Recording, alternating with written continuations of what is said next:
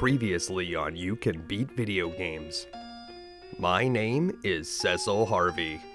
My mother was a dragon, and my father was a spaceman from the moon. Or at least that's what they told me. I've never met my biological parents, but the man who raised me like a father turned out to be the Norse god Odin, so I guess anything is possible. I'd been trying to stop this ruthless villain Golbez from collecting the 8 crystals of power, but failed miserably. With all of the crystals in his possession, Golbez could open a path to the moon. I didn't need crystals to get to the moon. I simply wished for a spaceship, and one appeared. Now, if I had known that would work, I would have done it sooner. After a short space flight, we found out that Golbez was being controlled by Zemus, the man in the moon. Zemus was so wicked that his own people sealed him away inside the moon for all of eternity, but even the power of the crystals couldn't hold back his evil influence. But there was a glimmer of hope. After an intense trial, Rydia learned the magic of Bahamut. Perhaps with this powerful spell, would have a chance to stop Zemus's plot and save the Earth from annihilation. So can the essence of evil itself be killed? We'll find out today on You Can Beat Video Games. If you're new to the channel, we're doing deep dives on retro video games and giving you the professional strategies that can be used by the casual gamer. Please make sure to subscribe and check out youcanbeatvideogames.com for episode lists, news, and official You Can Beat Video Games merchandise. And please join our Patreon for access to an exclusive Discord community and a chance to vote on future episodes. Let's get started.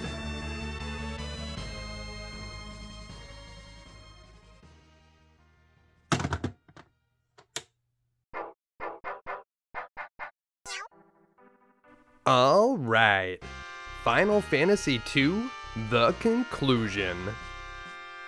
Before we jump back into the story, I want to show you a very interesting glitch. Have you ever wondered how the warp or exit spells work? Well, the way that the game is programmed, when you go through most doors, it increases a counter in the game's memory, and the game assigns a number to the current floor. When you're outside, the number is 0. So as soon as you go inside, the first floor or room of wherever you're at will be floor 1, and then when you go through a door, it will increase and that will be floor 2. So whenever you cast the exit spell, the game wants to go back to 0 so that it will take you outside, and when you cast warp, it decreases the counter by 1 and takes you back to whichever floor that is. Now, the programmers never expected this counter to get very high, so they only reserved enough space in the memory for the counter to go up to 63. If it ever gets to 64, it will go back to 0, and then strange things will start happening. Number 1, it will change where the exit spell can take you to. But it's possible to use this glitch to do something far more interesting. We had to go back to the point in the game before we faced Golbez and the Kal Brenna in the Castle of Dwarves. From outside, walk directly to the throne room, but don't go all the way into the room so that you start talking to the king. Instead, the throne room will be floor number 3 in the game's memory, and we want to turn around and go back out through the door. This will increase the counter to 4. Go back into the throne room and it will go to 5, back out and it will go to 6, and you need to keep doing this until we've increased the counter to exactly 63. At this point, we're going to talk to the king. Then we're going to fight the Kal Brenna and Golbez just like we would normally. I'm going to skip past this for now. After defeating Golbez, Rydia will return to the party, and we need to have her cast Warp without leaving the throne room.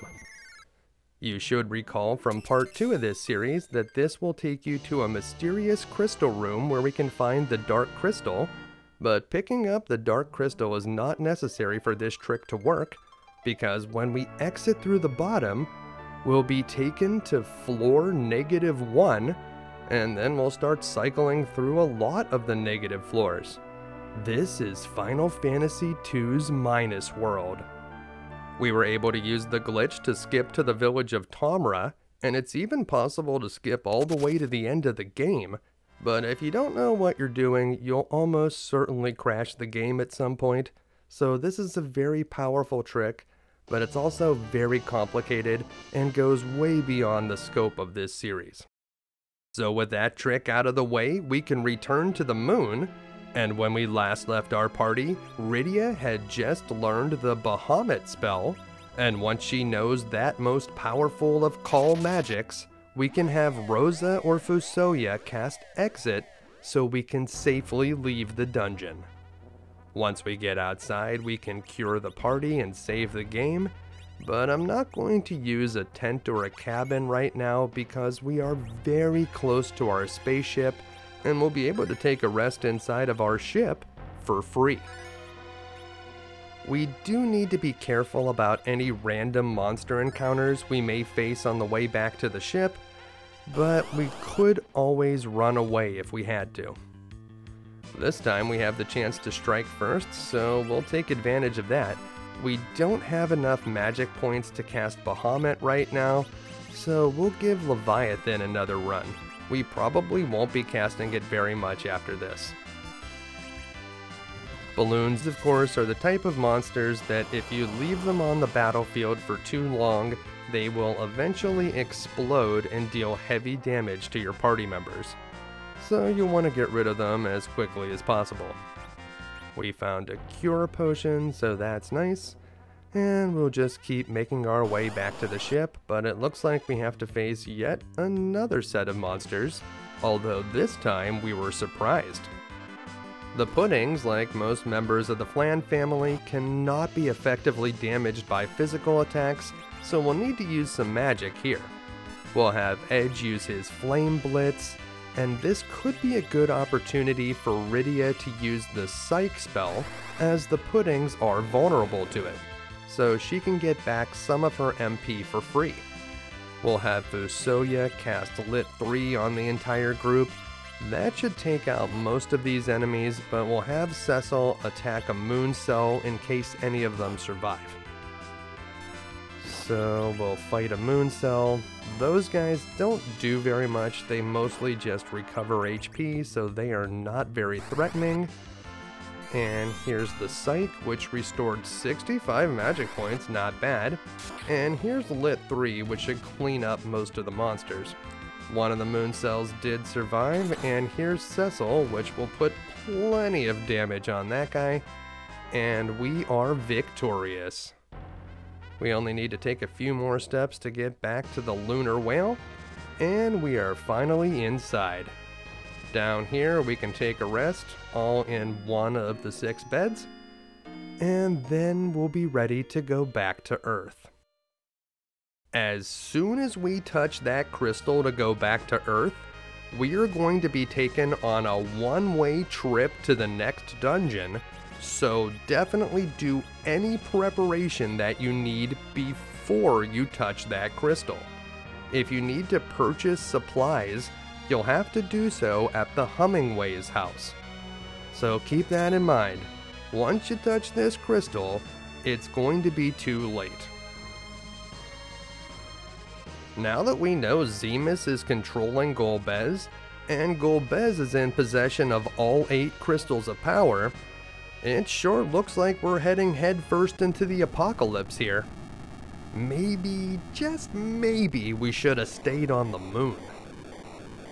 Within the ship, Rydia yells out, "Scream!" like some kind of space alien pretending to have human emotions. Nobody seems to notice though, because it's at this point, a huge robot appears at the base of the Tower of Bab-il. It's the Giant of Bab-il. Now, there are a lot of biblical references in this game, and I'm no theology scholar, but I don't think there was a part in the Bible where the world gets annihilated by a giant Gundam, but maybe it got lost in translation. Who knows? The robot slowly lurches forward, and with every few steps it stops to demonstrate its deadly firepower. Or at least it looks deadly, but it doesn't seem to even singe the grass around the robot, so I'm not sure how dangerous it actually is. Inside the ship, a feeling of dread grips our party. Edge suggests that we blast it, but if this whale has guns, I don't know where they are. Just when it seems like all hope is lost, explosions erupt on the surface of the giant. It's King Geot and the dwarven tanks. I have no idea how they rolled those tanks up here from the center of the earth, but we are certainly happy to see them. One of the tanks is being piloted by Yong alongside two of his sylph friends. I know that his wife will be happy to see that he's feeling better. And that music, could it be? That's right. It's Cid, Paul, and Dina and the Red Wings. Watch out, here I come. But Cid's not here alone. On one of the other airships, it's the Elder from Mysidia with Palom and Porum. It seems that the Elder was able to remove their petrification, which is good news. I thought those guys were going to be statues forever. On one of the other airships, it's Edward alongside some of the top brass from Toroya. The tanks and the airships concentrate their firepower on the giant, but while it's slowed down, it doesn't seem to be taking any significant damage. There's really only one way to effectively demolish this robot. We're going to have to go inside and destroy its control system. But how are we going to get in there? Maybe Cid can help. Cid flies his airship over and picks up the party from the lunar whale. We'll have to go in through the mouth. It'll take some fancy flying to get in there, but Cid seems confident that he can do it. I sure hope he's right. If we get shot out of the air, this is going to be a short trip. Fusoya says now, and Cid tells us to hold on as he flies directly towards the robot's gaping mouth. And then we're falling for what seems like an eternity, but we land gently inside the robot's head. Well, it looks like everyone's okay, so we'll head down through this hole into the robot's neck. And here we have our first battle of the dungeon. We've been surprised by a searcher and two machines. The searcher, like many other monsters that look similar to it, won't really do anything while there are other monsters on the battlefield. If you damage it while it's alone, it will summon a new monster, probably another machine, but it could summon a horseman in this area. If we manage to destroy the searcher before removing both machines, it won't summon any additional monsters to the battle. We had Rydia use her Imp Summon, and this one was able to deal heavy damage to one of the machines, and it also restored health to our party. We were casting it for free by using the trick that we learned about in part 3, but if you're opposed to using that trick, you'll just need to spend some mana on the spell. It's still worth casting. The machines are a mech type enemy, and they will mostly use physical attacks against your party. If you use lightning magic against a machine and it doesn't die, it may act confused on its next turn and attack one of the monsters in play. With those monsters out of the way, we'll head down through this hole, which will take us to the chest area of the robot. And here we have that same battle again, the searcher and two machines. Of course, we don't know that it's the exact same battle, because it could be the searcher that summons a machine, or it could be the searcher that summons a horseman. I'm not sure, and the only way to find out which it is by getting the searcher to actually summon an enemy. At this point in the dungeon though, I'd rather not fight any additional monsters, so we're going to try to take out the searcher before defeating the machines. When we get deeper into the dungeon, we may be able to encounter a searcher that can summon some high value monsters, and at that point, we may want to exploit that enemy for experience points, but right now, we just want to clear out the enemies as quickly as possible, so we'll remove the searcher before finishing the 2 machines, and then this time we'll just use some physical attacks to take out the remaining enemies. After facing those monsters, we'll need to restore some hit points, and while Cecil or Fusoya can both cast white magic, Rosa has much higher willpower, so she's going to be our most effective healer. She also has a lot more magic points to work with. Up in this chest, we'll find a shuriken that Edge can use as a dart item. And if you look at the map of this area, you'll notice that it looks a bit like a pair of lungs. So follow along the left lung, and in this chest we can find a Cure 2 potion, and then we'll head down here along the bottom. In the chest labeled 3, we'll find an Ether 1, and then we'll continue working our way around the perimeter. If you want to grab this chest, it contains some samurai arrows, which are quite powerful, so you may want to pick those up if you intend to use bows. This searcher is all by itself, and on the right side of the chest map, whenever you find a searcher by itself, it always summons a Mach Giant when damaged. The Mach Giants count as both mechs and giants, and like most giant type enemies, the Mach Giants hit pretty hard. The other thing you should know about Mach Giants is that when you hit them with magic, they may counter with an attack called Magnet, which can freeze one of your party members in place. It's sort of like Stop. So here's Magnet, and now Rosa is temporarily frozen. So that is not great. Of course, it could have been much worse. I think if we use another blast of Lit 3 on both of these enemies, we should be able to finish them both off at the same time, and then the searcher won't be able to summon another Mach Giant for us to fight. If we accidentally killed the Mach Giant first, we just need to make sure that we finish the searcher with our next hit, unless we want to fight another Mach Giant. After defeating those enemies, we gained several levels, so let's take a look at some of our statuses. Rydia is up to 69 wisdom, and that's the most important stat for her, but willpower is a little bit important for some of her call magic. And here you can see Rosa, her most important stat is willpower, and with that willpower, she'll be able to use her cure magic to effectively heal the party. You can see the way to the next floor, but if you want to grab a cabin, there's one inside the chest near the center of the room. So we'll pick that up first, and then we'll head down into the stomach. So we're moving farther and farther down the robot. And here we have another battle. These are some new enemies, a horseman and 2 beamers.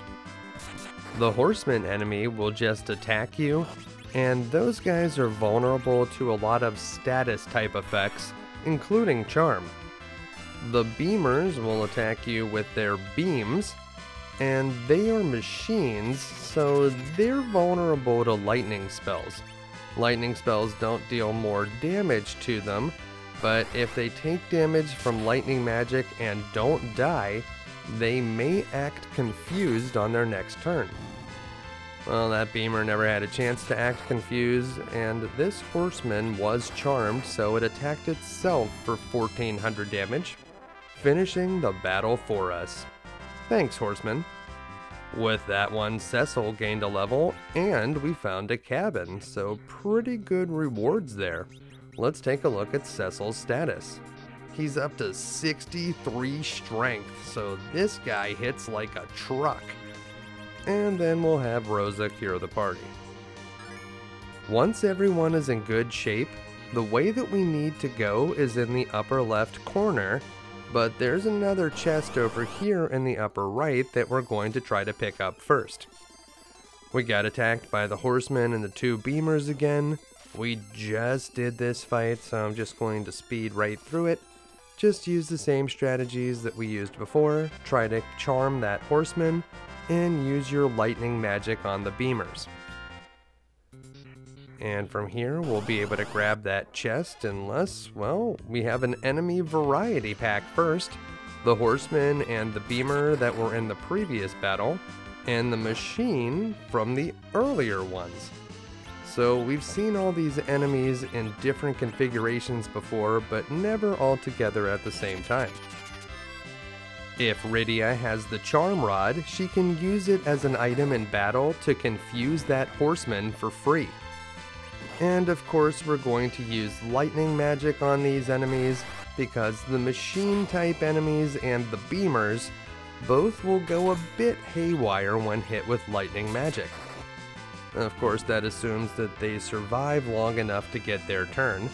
And of course, this horseman is confused, so he's going to attack himself, this time for over 1800 damage. So that was a very heroic attack by the horseman.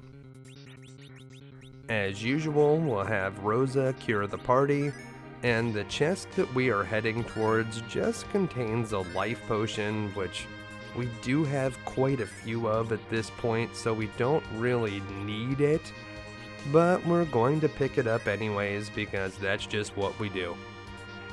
So we'll head up here and grab that life potion, and then we'll work our way back down and up through this passage, which will take us towards that upper left corner. And here we have 3 beamers and 2 machines, and it looks like we've been surprised, which is not good. This is a lot of enemies to be surprised by. So we may take a decent amount of damage before we're able to act here, but to be able to recover, we can have Rydia use her Sylph magic. Remember, if Sylph is in the upper right corner of the menu, you can cast it for free, so we'll be able to deal a ton of damage to one of these machines and recover a lot of health to our party. Very powerful. Now that we've gotten some of that HP back, we're going to have our melee attackers focus on taking out the machine because it's in the enemy front line, and in some ways defending the enemies behind it. And our magic users are going to use some lightning-based attacks. We can have Rydia cast Sylph again so that we can recover some HP, but Fusoya can use some lightning, and if the enemies don't die, they may feel the effects of confusion. So we'll see if that plays out here. The Sylph was able to kill off the second machine, and here's Lit 3 from Fusoya, which didn't kill any of the 3 beamers. So let's see what happens. The top beamer seems to be feeling the effects of the lightning confusion, but the other 2 still attacked our party, so we'll use another lightning attack on these enemies to hopefully finish them off, but I think the one at the top is currently serving our own side. And here's a beam. Yes, it used the beam on itself, so it is feeling the effects of the confusion. And this Lit 3 should surely finish off the last enemy. And with that, we gained over 5,000 experience points, but we didn't level up any characters that time. We are going to need to use some ethers on Fusoya. He doesn't have a ton of MP to start with, and he won't gain any whenever you level him up, so you just have to use ethers whenever he needs them. Here we have that Horseman Beamer Machine combination again, and Edge did quite a bit of damage with his first attack on the Beamer, so that was a good way to start this one out. We're going to have Fusoya cast Lit 3 on the enemies, and we're going to have Rydia use her Charm Rod to recruit the Horsemen over to our side. The horseman can deal a lot of damage to the enemies or to itself, so charming him is a great way to deal with these guys. It's especially awesome when the horseman attacks an enemy other than itself, because then we might even get multiple charmed attacks out of it. At this point though, we're going to easily be able to finish it off by fighting it with Cecil, and we'll take our experience points and continue our trek to the upper left corner of the stomach. Rosa can cure the party just like she always does. Remember, it is always better to heal your party outside of battle, because you're not dealing with the monsters and you can use your lesser cure magic, your cure ones, which are a lot more efficient when you have a character with very high willpower. On the left side of this map, we'll meet a new configuration of monsters that we haven't seen yet, the Horsemen with 2 machines. Of course, we've seen these enemy types before, so we should have a good idea of what our strategy might be. We're going to have Rydia use her Charm Rod on the Horseman so that we can recruit him to our side. We're going to have our melee attackers attack the machines in the front line, and Fusoya is going to use lightning magic, which could potentially confuse the machines. The Horseman took a big 1000 damage bite out of the machine in the lower right, and here's that lightning spell from Fusoya, which was unable to kill any of the 3 enemies, but did soften them up so that Cecil was able to finish off the machine in the lower right. Edge put a pretty good hit on the upper machine, so it shouldn't take too much more to kill it. Of course, if it's only going to hit Rosa for 12 damage, it's not particularly threatening. And here's Edge delivering an attack to the Horseman. We can just have Rosa parry at this point, and it seems that the charm has been broken, so now we just need to quickly finish off that Horseman, and Edge was able to attack it again. Because his agility is so high, he does often get more turns in battle. This map appears to be some sort of robot digestive track.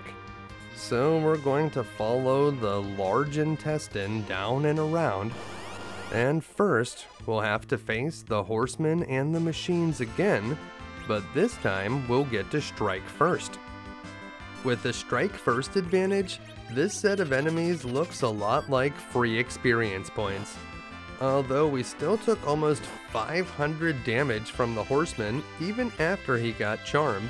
So hopefully any future attacks from the Horsemen will go against the enemies and not against our party. We can have Rosa do some curing just to be safe. Cecil and Edge are going to continue to attack the machines in the front row. We don't want them to attack the Horsemen because it could break the charm. And of course, Fusoya is casting Lit 3. Strategically, it may seem better to have Fusoya just cast his Lit 3 magic on one of the enemies, which would almost certainly kill it, but by distributing it across all of the enemies, we deal about the same amount of damage total, and we may get some confusion attacks out of the machines, so that's why we've been going in that direction. In general, when you're facing higher level monsters in this game, it's better to pick them off one by one with your magic, but when you're facing machines like this, spreading the lightning out can be a very good strategy. And here's the Horseman and the 2 machines again, so we've seen this one enough times, we're just going to speed through it. We'll use some Sylph magic so that we can recover a bit of hit points on top of damaging the enemies, and this time Edge also gained a level. We've been finding quite a few cabins as well, so that will be useful when we get to a save point. With his 44 agility and 62 strength, Edge is easily one of our best melee attackers. And it looks like Fusoya is down to 4 magic points, so it's about time that we fed him another ether. Ether is what fuels this guy, and that's why we brought a whole stockpile of them, so it's no time to spare the ethers right now. Inside this chest we'll find a monster. This guy is called a Last Arm, and although it looks a lot like many other security bots that we've faced, this thing does not summon additional monsters. Weird. At first, this monster doesn't seem very threatening. It will do a search on one of your party members, which doesn't actually do anything. It will use the magnet attack, which can stop one of your party members, but isn't that big of a deal. And it'll finally use a beam after searching again. However, if the Last Arm ever dips below 1,000 hit points, it'll use an attack called Fission, which is very dangerous, so you want to make sure that you're hitting this thing as hard as possible so that you can kill it cleanly. It may be a good idea to berserk Cecil to make sure that he hits it extremely hard and it never dips to a low amount of hit points. Here we have the Searcher again, this time paired with a couple of Beamers. If you clear out the Beamers and attack the Searcher alone on this floor, it might generate a Horseman, or it might generate a different enemy called a D-Machin. The D-Machin is much more powerful than the Horseman and yields a ton of experience points, so if you're interested in exploiting a Searcher for experience, that is one to look for, but we'll talk more about that later. For now, we're just trying to get to the end of this area, so we're going to try to destroy the Searcher before clearing the second Beamer. That way it won't generate any additional enemies. We'll have Rydia continue to cast Sylph here. Sylph will take some of the burden away from Rosa as far as curing the party is concerned, and it doesn't cost us any magic points since we're using the trick. Even if you're not using the trick, it only costs 25 magic points, which is extremely reasonable considering how powerful it is. We found a couple of tents for our troubles, and now we'll continue up here where we can find a save point over on the left. This looks like a particularly safe place to bed down for the night. What could possibly happen to us over here? It's not like we're exposed in a monster-infested robot or anything. I certainly hope the monsters never get smart enough to just paint the letter S on the ground somewhere, because that's a trap that would totally work. In any case, this vent will lead us to the boss's room, but before we get to that, on the previous floor, if you walk around looking for random monster encounters, you can perform the best level up trick in the entire game. We're looking to find the Searcher with 2 Beamers. Whenever you find it, use a Quake spell to clear out the 2 Beamers, but it should leave the Searcher alive. Then we're going to hit the Searcher with a weak attack to see which monster it spawns. If it spawns the Horseman, we just want to quickly finish the battle, but if it summons the D-Machin, it's time to perform the trick. Each D-Machin that we kill is worth over 40,000 experience points, and they're vulnerable to the weak spell, so they can be easily killed with the 1-2 combination of the weak spell followed by any attack. So that's what we're going to do. We'll have Fusoya cast weak on the D-Machin, and then we'll just have someone attack it. It could even be Rosa. She'll be able to finish off the D-Machin with a simple bonk of her staff. We'll have Cecil cure the party, and once the D-Machin is defeated, we're going to have Rydia attack the Searcher so that she can deal minimal damage to it and trigger it to summon another D-Machin. So we'll have Rydia attack, and that will summon another dragon. Keep in mind that while there are no other monsters on the battlefield, the Searcher won't damage you, so if you need time to cure the party, you can take a moment to do that. So you can see the basic idea here. We're going to bonk the Searcher with Rydia, make it summon a D-Machin, we'll have Fusoya cast weak on it, and then we'll have Rosa kill it. We can have Cecil cure the party, and Edge can mostly parry during this, or he can give ethers to any characters that are getting low on magic points. If you really want to keep it going long, you can even use an elixir on the Searcher to give it back its hit points. So that's not something that we're going to do right now.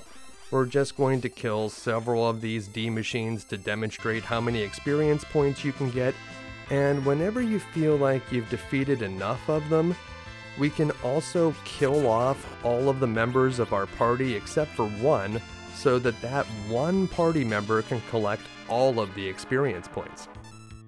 The most important character to level up is almost certainly Rosa.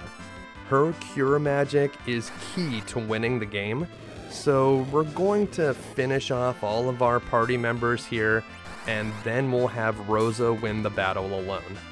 Using magic against our own team is a very fast way to kill them. Now, you could just skip this step and kill the Searcher while we still have a full party, so that all of the characters will get some of the experience, but that experience total will be divided by 5, and we don't really need to level up Fusoya because he's not going to be in our final party. Whenever we lose Fusoya, we're going to get back a character that we lost previously, and that character is currently gaining experience points off screen, so whenever Rosa gets all of the experience for this battle, that off-screen character will get those points as well. So let's see, we got over 273,000 experience points, and Rosa is just gaining level after level. We didn't even kill that many D Machins. Think about if you had done this for even longer. Of course, gaining that many experience points will make the rest of the game almost too easy, so let's go back to where we were before performing that trick.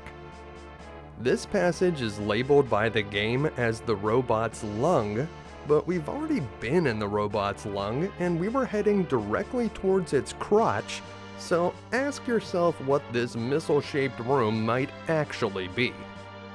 There are random monster encounters in this room, but don't worry too much about healing the party, because once you get to the center, it'll be time to face the 4 Fiends, and before you do, Rubicon is kind enough to restore our HP and MP. What a nice guy. And now it's time for the battle we've all been waiting for. All 4 Elemental Fiends. Now, these may look like the same bosses that we faced previously, but they are not exactly the same.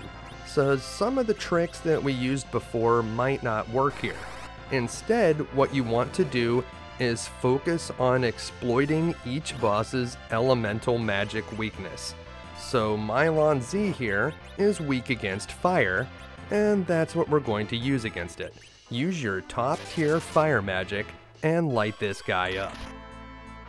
While it looks like we're fighting against 4 different bosses here, as far as the game is concerned, we're fighting against one boss that undergoes multiple transformations whenever it hits certain hit point thresholds. So whenever you deal more than 17,000 damage to Mylon Z, the game transforms the boss into Rubicon and adopts a new set of attacks and techniques. It also sets his weakness to ice. He can still close his cloak, which will make him absorb all elemental attacks, but he won't do some of the things he did previously, like cast life on your party whenever you use fire magic. So don't try anything fancy against this guy, just have Edge use Flood, and have Rydia and Fusoya cast Ice 3. The combination of those 3 spells should be more than enough to make Rubicon transform into Kainazo. So there's the Flood, and one more Ice 3 should go for maximum damage. Glare is a dangerous spell. We're going to need to follow that up with some curative magic from Rosa. And we'll just have Edge fight here because this Ice 3 should do it. And here's Kainazo, who is summoned with the water wall already up. Kainazo in this battle will never become weak against ice, so you just want to use your lightning magic. Kainazo needs to attack the party 4 times before it can use its big wave spell, and if you're prepared to cast Lit 3 on this thing twice, it'll be lucky to attack once before it transforms into the next boss. Rydia took some damage, so we'll have Rosa throw a cure spell her way, and here's the first Lit 3 for maximum damage, and the second Lit 3 for maximum damage. And that's it. It's time to fight Valvalis. Valvalis is the final form of the boss, and we don't have Kain to jump on her this time. Technically, she's weak against holy magic, but for whatever reason, she has pitiful magic defense, so any of our powerful magic spells work wonders against this boss. Light her up with whatever tier 3 magic you have, and she will easily be defeated. We'll have Rosa continue to cure the party, and with a few melee attacks from Edge and Cecil, and a couple castings of Lit 3, this tornado will dissipate into dust. And that's it. We've done it. We've defeated the 4 elemental fiends. You know, I appreciate that Rubicon may have learned the value of teamwork by seeing how our party worked together, but he missed the most important aspect. If we had to face all 4 elemental fiends at the same time, that would have been much more difficult than fighting them one after another. As the 4 elemental fiends fade from existence, they call out to their master Zemus. Once again they had failed, but this time they won't be coming back. Now we're not done in here just yet. As you can see, the robot remains erect, so if we want to take it down, we'll need to delve deeper. And that's going to mean fighting another boss. We gained a number of levels after defeating the elements, so we'll take a look at some of our stats. But we also used a lot of magic points, so we may want to walk back to the save point where we can use tents or cabins and save the game before moving on. So that's what we're going to do right now. This is just for extra safety. We could just use items to restore the party, but the save point really is not that far away. We're going to use a cabin. If you're using tents, make sure that they have fully recovered your party. If the tent did not fully recover your party, simply use another one. And we're going to save the game just in case something would go awry. But if you know what you're doing, this next boss is not that difficult. So we'll head up here through the vent and cross through the lung, as it's described by the game. And that will bring us here, to this sack-shaped room, where we'll have to defeat a squadron of sphere-shaped objects that serve as the brains of this beast. I can't make this stuff up. Before the battle, make sure to remove all of the equipment from Fusoya. This will be the Lunarian's last ride. The beginning of this game had a steampunk meets medieval times sort of vibe, but here we are fighting a full-on floating computer. Yep, only in Final Fantasy. This boss has 3 parts that we need to destroy, and the larger CPU sphere has far more hit points than the 2 smaller spheres. The attacker and the defender only have 2,000 hit points each. The attacker will use a spell called Mazer that will deal light damage to the entire party, but it's really not that big of a deal. The defender will use a remedy spell on the CPU, restoring its health. The CPU will cast a wall on itself, and then it will sit there doing nothing. However, if you destroy both the attacker and the defender, the CPU will kill 2 of our party members, and then it will revive the 2 smaller spheres. So we want to get rid of the defender and leave the attacker in play, and then we'll have Rydia cast Bahamut while Fusoya casts Meteo. Bahamut and Meteo both ignore the wall that the CPU is put up, and they will deal serious damage to the boss. If we can time things up properly, the 2 spells will go off one after another, and the CPU won't have a chance to kill our characters. And here's the Meteo.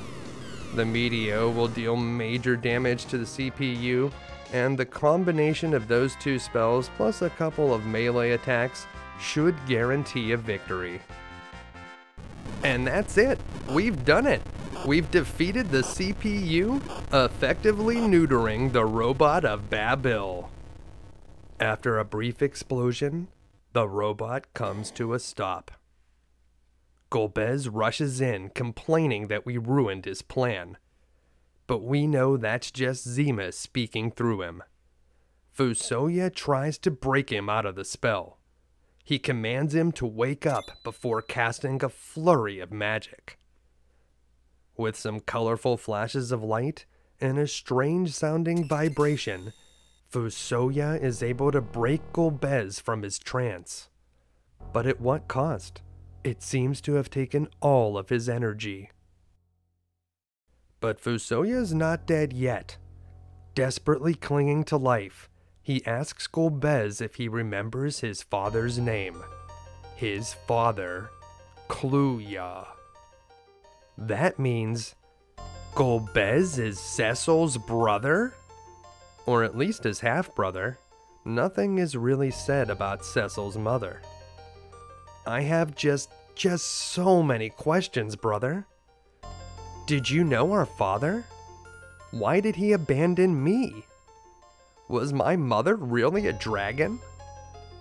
Did I hatch from an egg? But Golbez doesn't want to answer any of these questions. Instead, he just wants to talk about the darkness in his soul and the way it made him vulnerable to Zemus.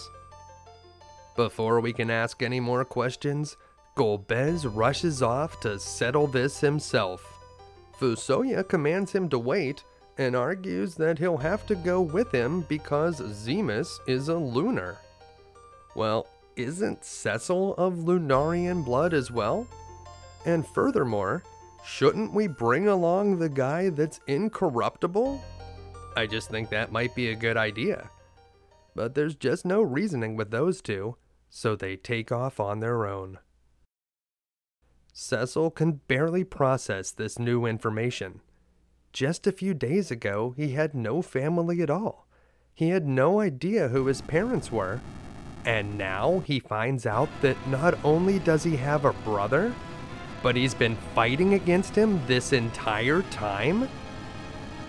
As the robot collapses around him, we hear a familiar voice. It's Cain!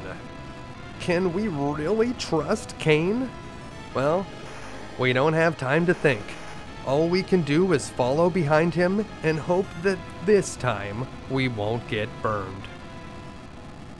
The robot explodes violently. It doesn't look like anything could survive that, but somehow Cain gets us out of there and back to the lunar whale. Cain has betrayed us so many times now that I'm not sure we can ever fully trust him, but his jump attack is going to be a very valuable asset to our party. Plus, I've seen this guy make dunks that counted for 3 points, so we will be very happy to have him on the team.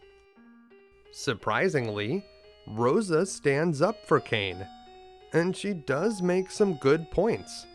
If we can forgive Golbez for the atrocities he committed while under Zemus's mind control, then I suppose we'll have to forgive Cain as well.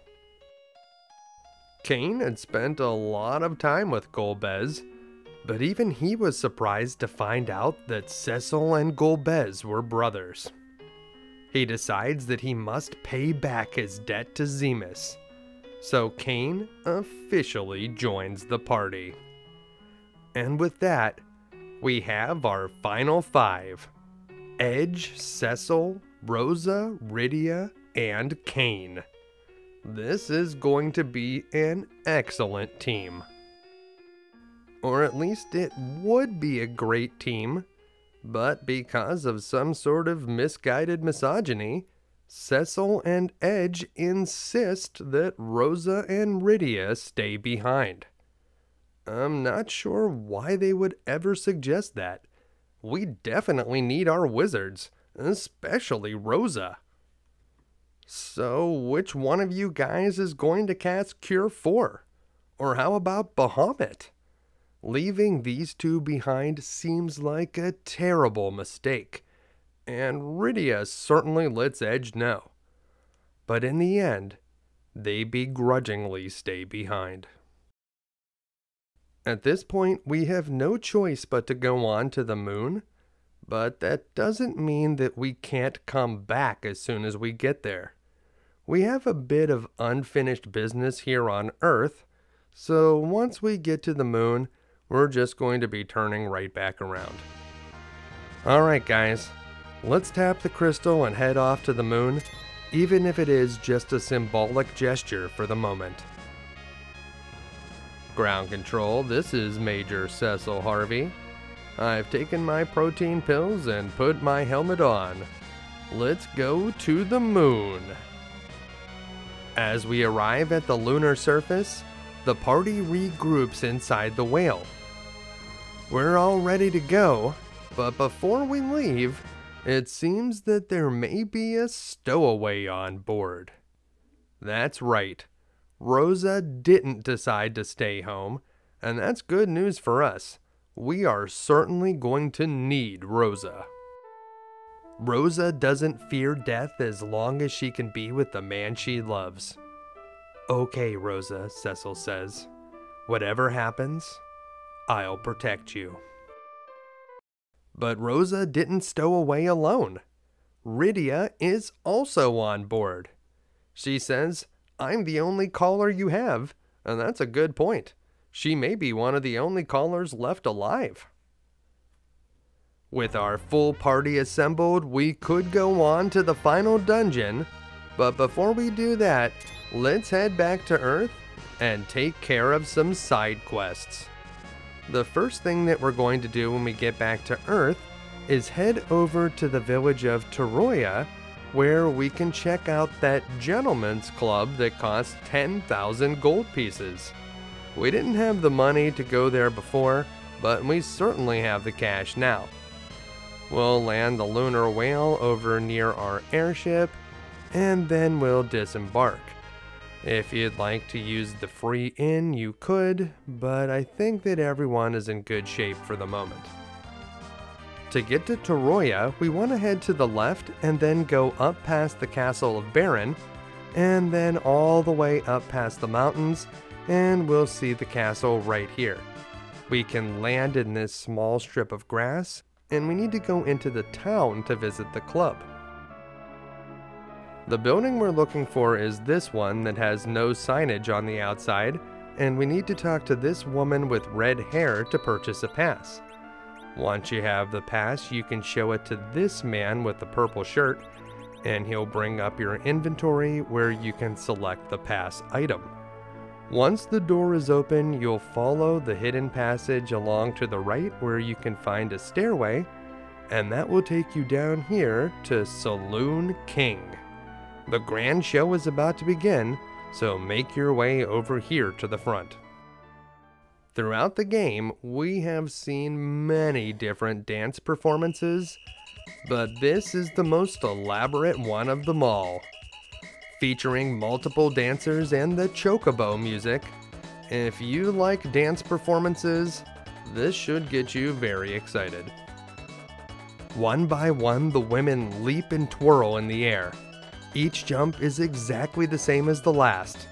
And for the grand finale, they bring Cecil up and surround him in the center throne.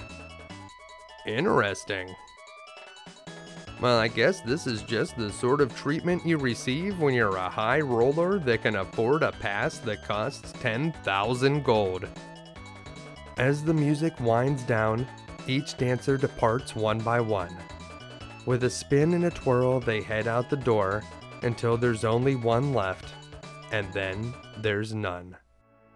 Once the show is over, we can head down here and talk to this old man in the purple cloak, who certainly seems like he's seen this show more than once. We can also go through the door that the dancers exited through, and that leads to the dressing room. There's only one dancer in there, but she is not happy to see us. There are no hidden treasures in this area, so once you're done with the show, you can head out the way that you came. So that's it. For 10,000 gold, that's all you get, but if you're interested in something a little bit more tangible, we can try to find the rare items that will grant Rydia new call spells. The first one is the Imp spell, and the easiest place to find imps is right around the Castle of Baron. So we're going to equip Cain with the Avenger sword and turn him into Avenger Cain, so we can just rapidly destroy these monsters.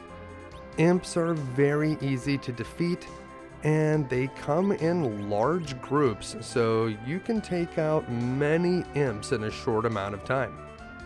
We'll just start wandering around here and look for those imps.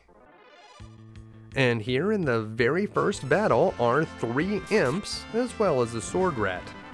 The imps are a very common enemy type, so you don't have to worry too much about not being able to find them, but the bad news is they just don't drop the Imp Summon very often, so you may need to take out a ton of imps before you actually find this thing. And we're going to skip ahead. Here are 4 more imps. We're going to easily dispatch them, and hopefully this time we'll find what we're looking for. Let's see. Even Rydia or Rosa can easily take out an imp with a melee attack from the back row. And here it is.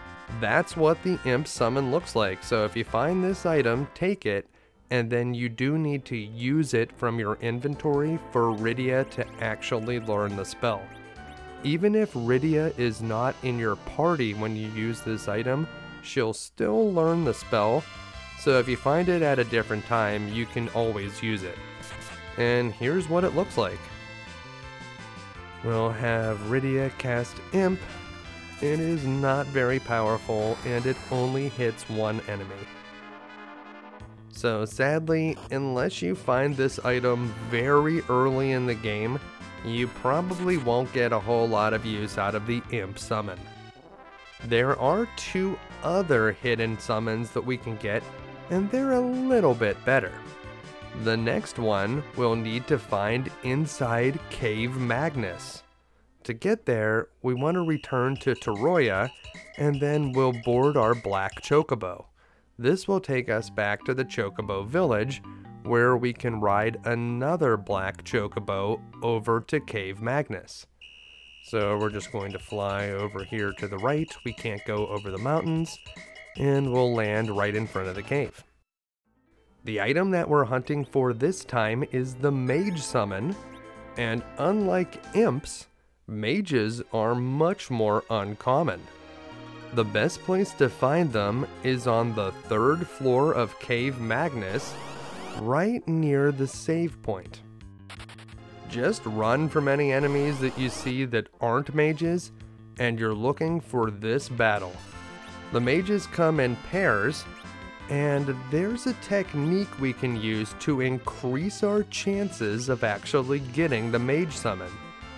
We're going to have Cain jump on one of the mages, and before he lands, we're going to have Rosa cast Life 2 on that mage. Cain should land on the mage and kill it, and then Rosa will revive it with a Life 2 spell. Don't use Life 1, it will not work. Each time you kill a mage and revive it, you'll get another chance at finding the Mage Summon, so you'll be able to get a ton of chances in a single battle if you just keep doing this pattern. The mages themselves are not threatening at all to our high level party, so you don't have to worry about them. Just keep killing and resurrecting mages as much as you want, and you'll have a much better chance of finding the item that you're looking for. It's not going to guarantee that you find it, but getting into a battle with mages at all is kind of annoying and time consuming, so getting more and more chances in a single battle is a very good idea if you're interested in finding this spell. This trick can actually be used on a lot of different enemy types if you're trying to find a very rare item. It won't work for everything. It's not great for finding pink tails at the end of the game, for instance, but it is very good for something like this. The only thing that the mages actually do is a spell called Blast, which can paralyze one of your party members, but I'm not actually sure that these guys can even damage you. Oh, and there's the blast spell right there. So Rydia is paralyzed right now, but she's just been parrying the entire time anyways, so she is not an important part of this loop. Because of the amount of time it takes for Cain to do his jump attack, that gives us enough time for Rosa to get her turn and cast the Life 2 spell, so this whole thing works out very well. Unfortunately, Life 2 costs 52 magic points each time you cast it, and while Rosa has a lot of MP to work with, she will run out eventually. If you'd like to keep this loop going after she gets low on MP, you'll probably have to give her an elixir. But we'll just try it as long as we need to, and this time we were successful and we found the Mage Summon item. So we'll use it from our inventory, and Rydia will learn another summon spell. Compared to the Imp Summon, the Mage Summon spell is much more powerful. It deals more damage, and it can possibly paralyze the enemy that it targets. Unfortunately, at this point in the game, it only hits one enemy, and most of our high-level summon spells are going to hit the entire battlefield, so we're not going to really get any use out of this. If you did find it earlier in the game, it would be much more handy. The last of the 3 extra summon spells is the Bomb Summon, but you won't find it from the normal bomb enemies. You need to find some more advanced bomb type monsters, like the grenades that we can encounter on the moon. The enemies that we're looking for can be found anywhere on the outer surface of the moon, and they are much more common than the mages. We didn't find them this time, so we're just going to run away. But if we keep looking, it won't be long before we find some grenades or balloons. So we're just going to stay close to the ship and keep looking for battles here on the surface of the moon, and these are the enemies we were looking for. Either of these enemy types could drop the Bomb Summon, and as you might expect, it's a rare item drop. The same Life 2 strategy that we used on the mages can work here, so we're going to get rid of the 2 balloons, and we're going to focus on killing and reviving one of the grenades. Remember, each time we kill and revive a grenade, the game thinks that we've killed a totally different enemy, so we'll get more experience and gold, and we'll get another chance at finding the item we're looking for. Fighting a lot of grenades in the same battle is a much more efficient way than just wandering around the moon until we meet them multiple times. So we're going to keep going until we run out of magic, and hopefully we'll be able to find that Bomb Summon.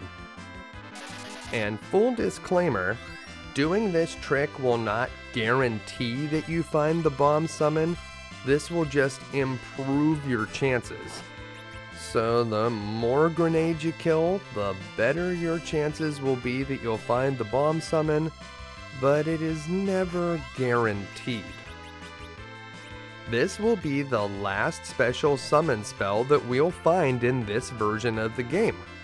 In the original Japanese version, as well as many of the later versions of this game, there was a fourth item-based summon spell, the Cockatrick Summon, but for whatever reason, that spell was removed for Easy type and this version. I'm not sure why the Cockatrick Summon was removed from this version of the game. I don't think that it's unfair, but it is one of the better item-based summon spells that you can find. Unlike the mages that we were farming before, these grenades can actually damage our party members, and we want to save most of Rosa's magic points so that she can keep casting life too. So let's have Rydia cast her Azura summon spell. As long as we don't get the life version of the spell, it's going to restore a lot of our hit points. So let's see what we got. Very good, we restored a ton of HP with that. And now our party is ready to continue farming these grenades in hopes of finding the bomb summon. Honestly, this strategy helps, but I can't recommend anyone takes the time to try to find these special summon items. It can take a very long time to actually find one, and when you do, the spells just aren't that good in the late game. The bomb summon is an interesting one. It can deal a decent amount of damage, but it's based on how much HP Rydia has, and sadly, having high HP is something that Rydia is just not good at. If Cecil or Kain would gain an ability that dealt damage equal to how many hit points they had, that ability could get very powerful at high levels, but even at like level 99, Rydia will only have around 5,000 to 6,000 hit points, which is just way fewer than the other characters. When you level up in this game, the stats that you gain are not random, at least until you reach level 70, so everything is set until you reach level 70, but if you go beyond level 70, you'll start gaining random stats, so different level 99 parties won't look exactly the same. Of course, leveling up higher than level 60 is completely unnecessary. With levels that high, you should be able to easily win the game. And we're getting low on magic points for Rosa, so we're going to wrap up this battle with the grenades. If we don't find the bomb summon, we can always just try it again. But let's see, yes, there it is! The final item summon spell. Let's use that item and grant Rydia her final call spell. We are not going to be using any of these item-based summon spells in any important battles, so feel free to skip them if you don't want to go through the hassle of collecting them. But here's a demonstration of the bomb summon, and you'll be able to see that it deals damage equal to just about how many hit points Rydia has, plus a small modifier based on her stats. So that's all it does, and here we'll finish up this battle. But with that, Rydia has her final call spell, and it's time to move on to the final dungeon. The entrance to the final dungeon is inside the Lunar's lair, and there's no easy way to get there. We'll need to land our spaceship up on this ridge and go through the lunar paths to get to where we need to go. Here we have 3 different flavors of flan, but none of them have very many hit points, so magic like Edge's Blitz can easily clear the whole lot of them. Just don't use physical attacks. You'll be lucky to deal more than 1 damage at a time. With those distractions out of the way, we'll save the game, and then we'll head on into Lunar Path A. We've been through Lunar Path A before, so we don't need to worry about collecting any treasure chests. And this time we're higher levels than we were before, so while we don't have Fusoya's magic, we should be more than capable if we have to face any battles in there. Luckily, we didn't have to, so we emerged on the other side, and now we'll head towards Lunar Path B. So just follow the craterous path, and here it is. Well, we were very lucky not to have to face any enemies there, but we will have to face a Jew Cyclote and a pair of Pro Cyclotes here in Path B.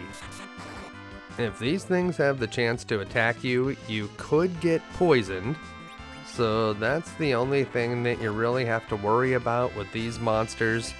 You might have to cast a heal spell when it's all over. Bahamut will easily wipe these guys out, dealing massive amounts of damage to all of the enemies on the battlefield. So if you want to get something done, Bahamut can make it happen. At the conclusion of the battle, both Cecil and Rosa leveled up, so let's take a look at their stats. 66 strength, very powerful Cecil, and Rosa has an amazing 78 willpower, but we already know that she is a masterful healer. And we'll just continue towards the door, and that will take us to the other side of Lunar Path B, and from here we just have to walk to the palace. These guys again. Well, luckily Edge still has some magic points left, but if he doesn't, we could have any magic user just blast these guys with a big spell. GLICH just happens to be a very fast one. And we'll take our experience points and an Ether 1 and continue towards the Lunar's lair. And here is another battle, this time against the balloons and the grenades. Now, we know that our party can last against these monsters for a very long time, so we really have nothing to fear here.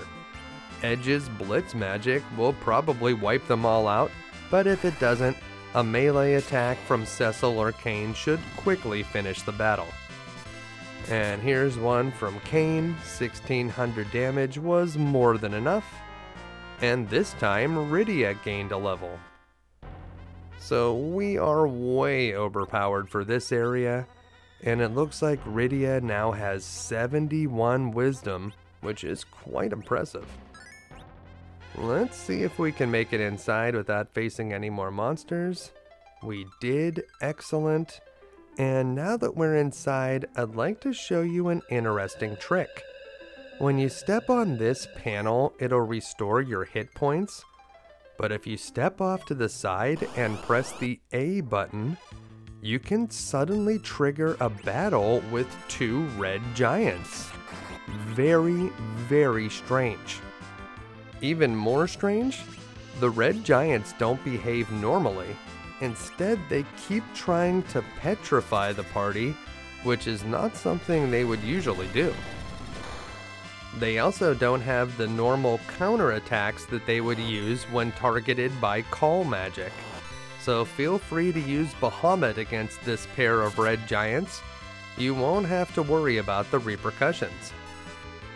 Once these monsters are defeated, they won't appear again, so I have no idea why this was included in the game. Is it a glitch? Is it something the programmers put in as a way to test a battle, and then they left it there? I have no idea, but it is interesting. Now that we're done fighting the red giants, we can head over to the right side of the room, where we can restore all of our magic points. This is probably the more useful of the two panels. You could easily just go over to the right side, have Rosa cure the party, and then refill her MP, and then you wouldn't have to go to the left side at all. The last time we came here to the crystal room on the moon, the panel in the center was sealed by an unknown force, but now that we've destroyed the Robot of Bab-il, the seal has been broken, and the way to the lunar subterrane is open. This is it. This portal leads to the final dungeon. Inside, we'll be able to travel to the center of the moon, where we can finally confront Zemus. But before we challenge Zemus, there are many treasures to find and many bosses to fight. So let's start out by making our way to the upper right corner. And here is our first battle of the final dungeon, a single warlock. A warlock by itself like this might not seem very threatening, but when a warlock is alone, it will cast the weak spell, which will deal a ton of damage to one of your party members and will cost quite a few magic points to restore. So Rosa went all the way down to 2 HP, which is pretty annoying. The weak spell won't kill any of your party members, so it's unlikely that a single warlock would be able to wipe your party out, but it could cost you a lot of magic points, which is fairly obnoxious. This is a long dungeon, so losing a ton of magic points early on could be problematic when you get deeper in.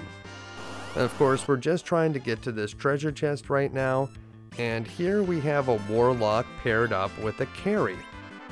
We've seen this same set of enemies in Bahamut's lair, so none of this should be new, but if you face a warlock paired with any other enemies, it won't use its weakness spell until it becomes alone.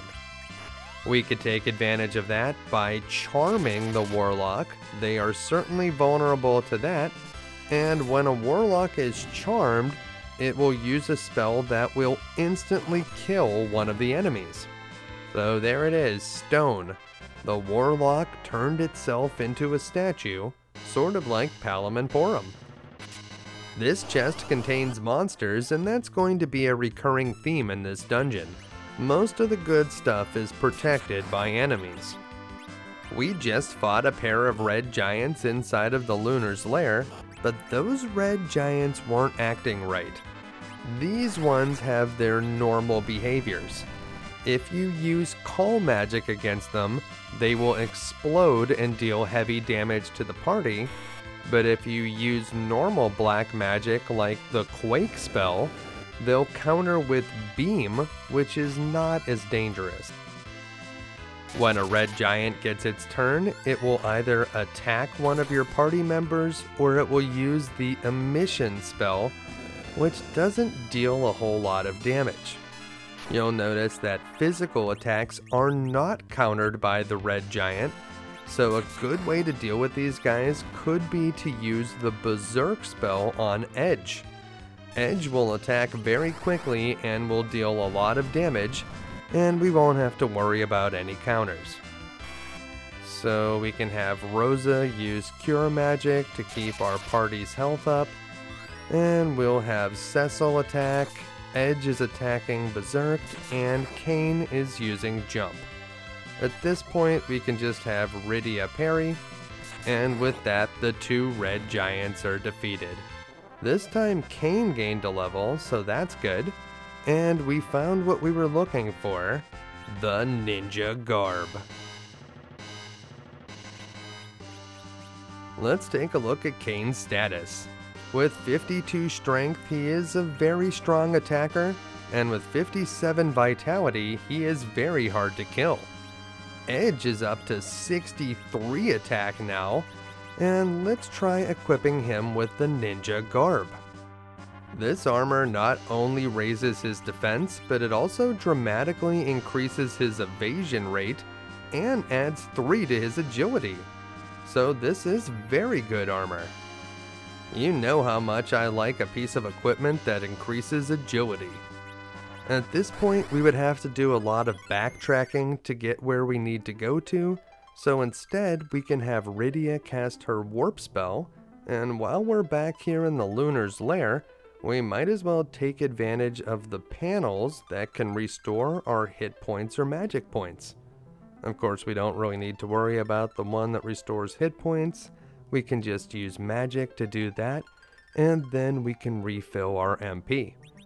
So we'll have Rosa cast some curative magic. She can just cast Cure 4 a couple times, that should do it. And then we'll step on this panel to restore everyone back to full power.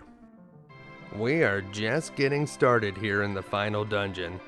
So let's head back to the panel in the middle of the crystal room and resume our journey into the lunar subterrane. Once we get back in there, instead of heading towards the upper right corner, we're going to go to the left. So that's the plan this time. There's going to be a teleporter over there, and that's going to take us to a different part of the dungeon.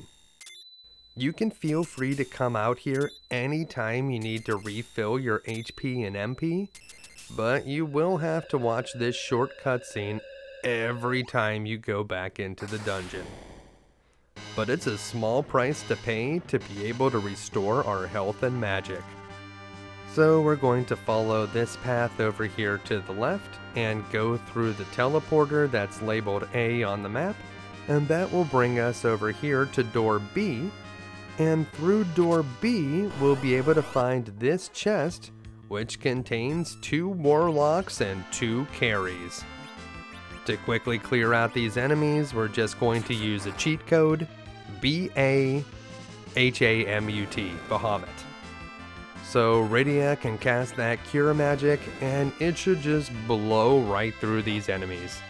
None of them have more than 4,250 hit points, so Bahamut should easily finish this fight. And here we go.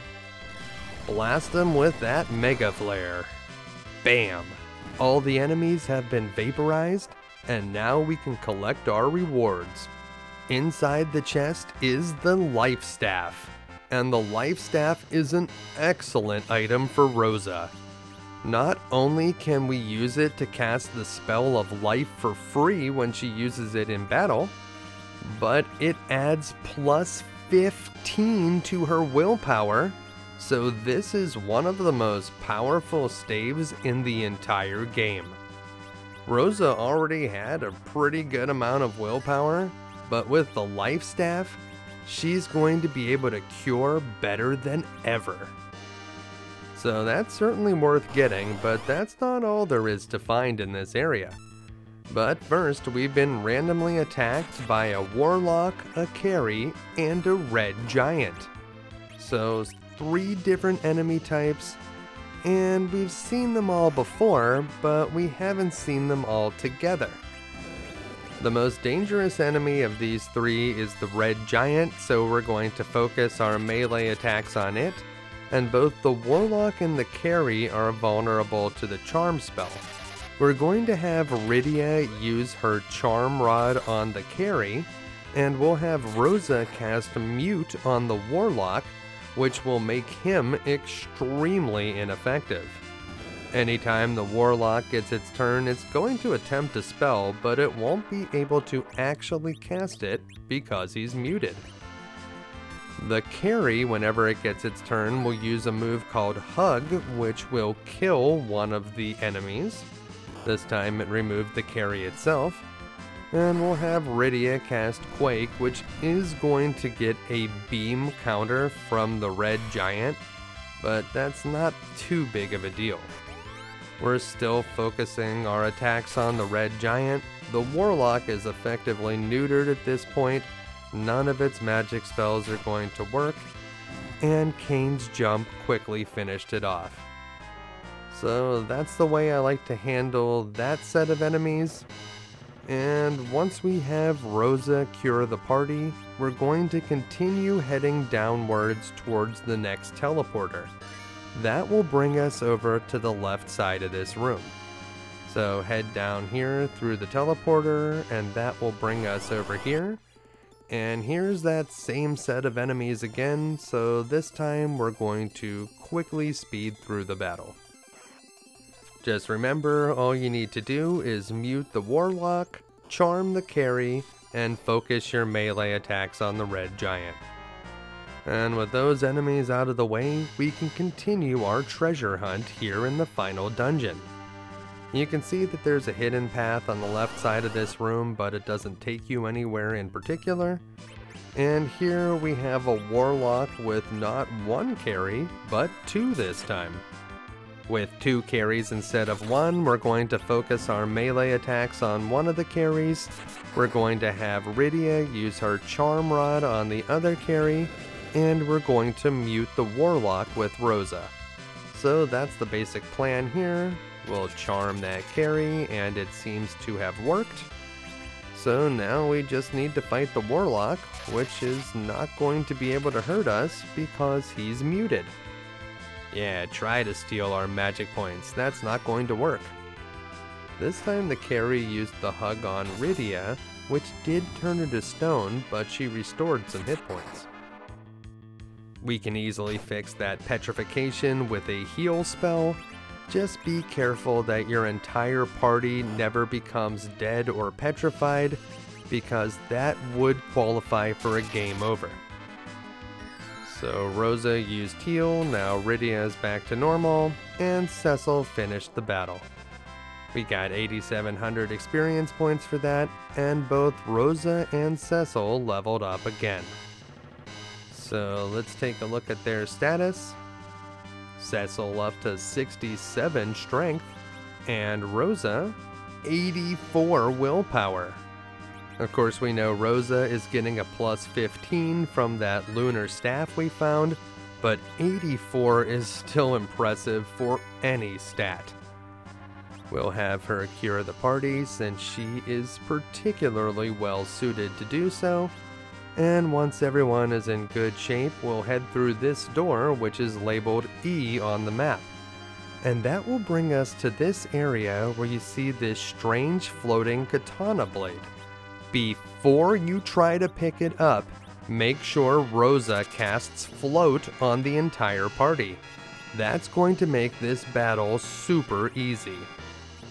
Also, if you have Artemis arrows, which Edge can steal from the carry enemies in this area, now would be a great time to equip them. This floating weapon is one of Edge's ultimate blades, and it's protected by a dragon called the Pale Dim. When the Pale Dim gets its turn, it will use a physical attack that can be defended with the Image or Blink spells. So if you're worried about physical attacks, you can use those for protection. However, the thing you really need to worry about when facing this boss are its counterattacks. It will counter physical attacks with a slow spell, which can really hurt your party's damage output. It also counters call magic with the Quake spell, and we're going to have Rydia cast Bahamut, which will deal a ton of damage to this boss, and because Rosa cast Float on the party before we entered the battle, whenever this guy counters with Quake, we won't take any damage. So that's why we wanted to have Rosa cast Float before the battle began. And the Artemis arrows are especially effective against dragons, so you'll see that Rosa's aim ability will deal a ton of damage to this boss. You want to make sure that whatever attacks you're doing to this boss are going to deal a lot of damage, because those slow spells will make you unable to deal too many attacks over time. With the Pale Dim defeated, both Rydia and Kain leveled up, and we were able to obtain the Murasame, Edge's second best weapon. Now, this weapon will add +5 to Edge's strength, vitality, and wisdom, but it does subtract 5 from his agility and willpower, and I don't particularly like sacrificing agility, but this is a very powerful katana, so we will use it for the time being. In the original Japanese version, using this blade as an item in battle would cast a defensive spell, but that spell was removed for this version of the game, so using the Murasame as an item in battle doesn't do anything special. We would have to do a lot of backtracking to get where we need to go again, so this time, instead of casting Warp, we had Rosa cast Exit, which will bring us back outside of Lunar's lair. Once again, we can cure the party using Rosa's Cure 4, and once everybody has full hit points, we'll simply step on the right panel to restore everyone's magic to full. So that's a very quick way to fill the party back up to its maximum stats, and then we'll head on up through the center passage to get back to the crystal room, and then we'll go back into the lunar subterrane once again. This time we're going to go even deeper. We found almost all of the treasure on the upper few floors, but there are a few more things that we'll be able to pick up as we proceed to the lower levels. With a colorful burst of light, we'll finally leave the Lunar's lair in the distance, because this time we're on the direct path to Zemus. Before we take a single step in here, let's re-equip Rosa with her lunar staff, and then the way we need to go is down towards the door that's marked C on the map. So we'll head up the stairs and you can go left or right. I think left is a little bit faster, and that will take us down here to door C, which leads us to this part of the map. And here we have a pair of red giants again. This time they aren't protecting a treasure chest, they are simply a random encounter. So we're going to have Rydia cast Quake, Cecil will attack, Kane will jump, and we'll have Rosa use Berserk on Edge, so we should get a good sense of how powerful his new weapon is. Let's try that thing out. So Rosa is currently casting Berserk, there it is, and Edge is now ready to go. Let's see how much damage he's dealing. There's an emission from the enemies. It seems like emission doesn't deal a whole lot of damage to our party members, so we aren't terribly concerned about it. And Rydia is going to continue casting Quake. And there's 1700 damage to the enemy in the back line, so that's a very good attack from Edge. Quake removed the front giant, and we will take a beam counterattack, but I think that Kane can handle taking slightly less than 300 damage. And with a big attack from Cecil, the battle is over, and this time it's Edge that leveled up. So let's take a look at his stats with his new weapon. 60 strength and 44 agility, not bad. And from here we're going to head through this hidden passage that will lead us to the chest labeled 4 on the map. This chest contains a whip for Rydia, and this weapon does deal a lot of damage if you wanted to use Rydia as a melee attacker, but it also reduces her wisdom and willpower by 5, and those are the two most important stats for Rydia, so I do not recommend using the Flame Whip. Just use a powerful wand instead. Over here on the left side, we'll be able to find the Dragoon Shield, which adds 6 to your defense and provides protection from lightning, fire, and ice. So that is a very good shield. Only Cecil and Kane can use shields at this point in the game, but we will want them each to have a good one.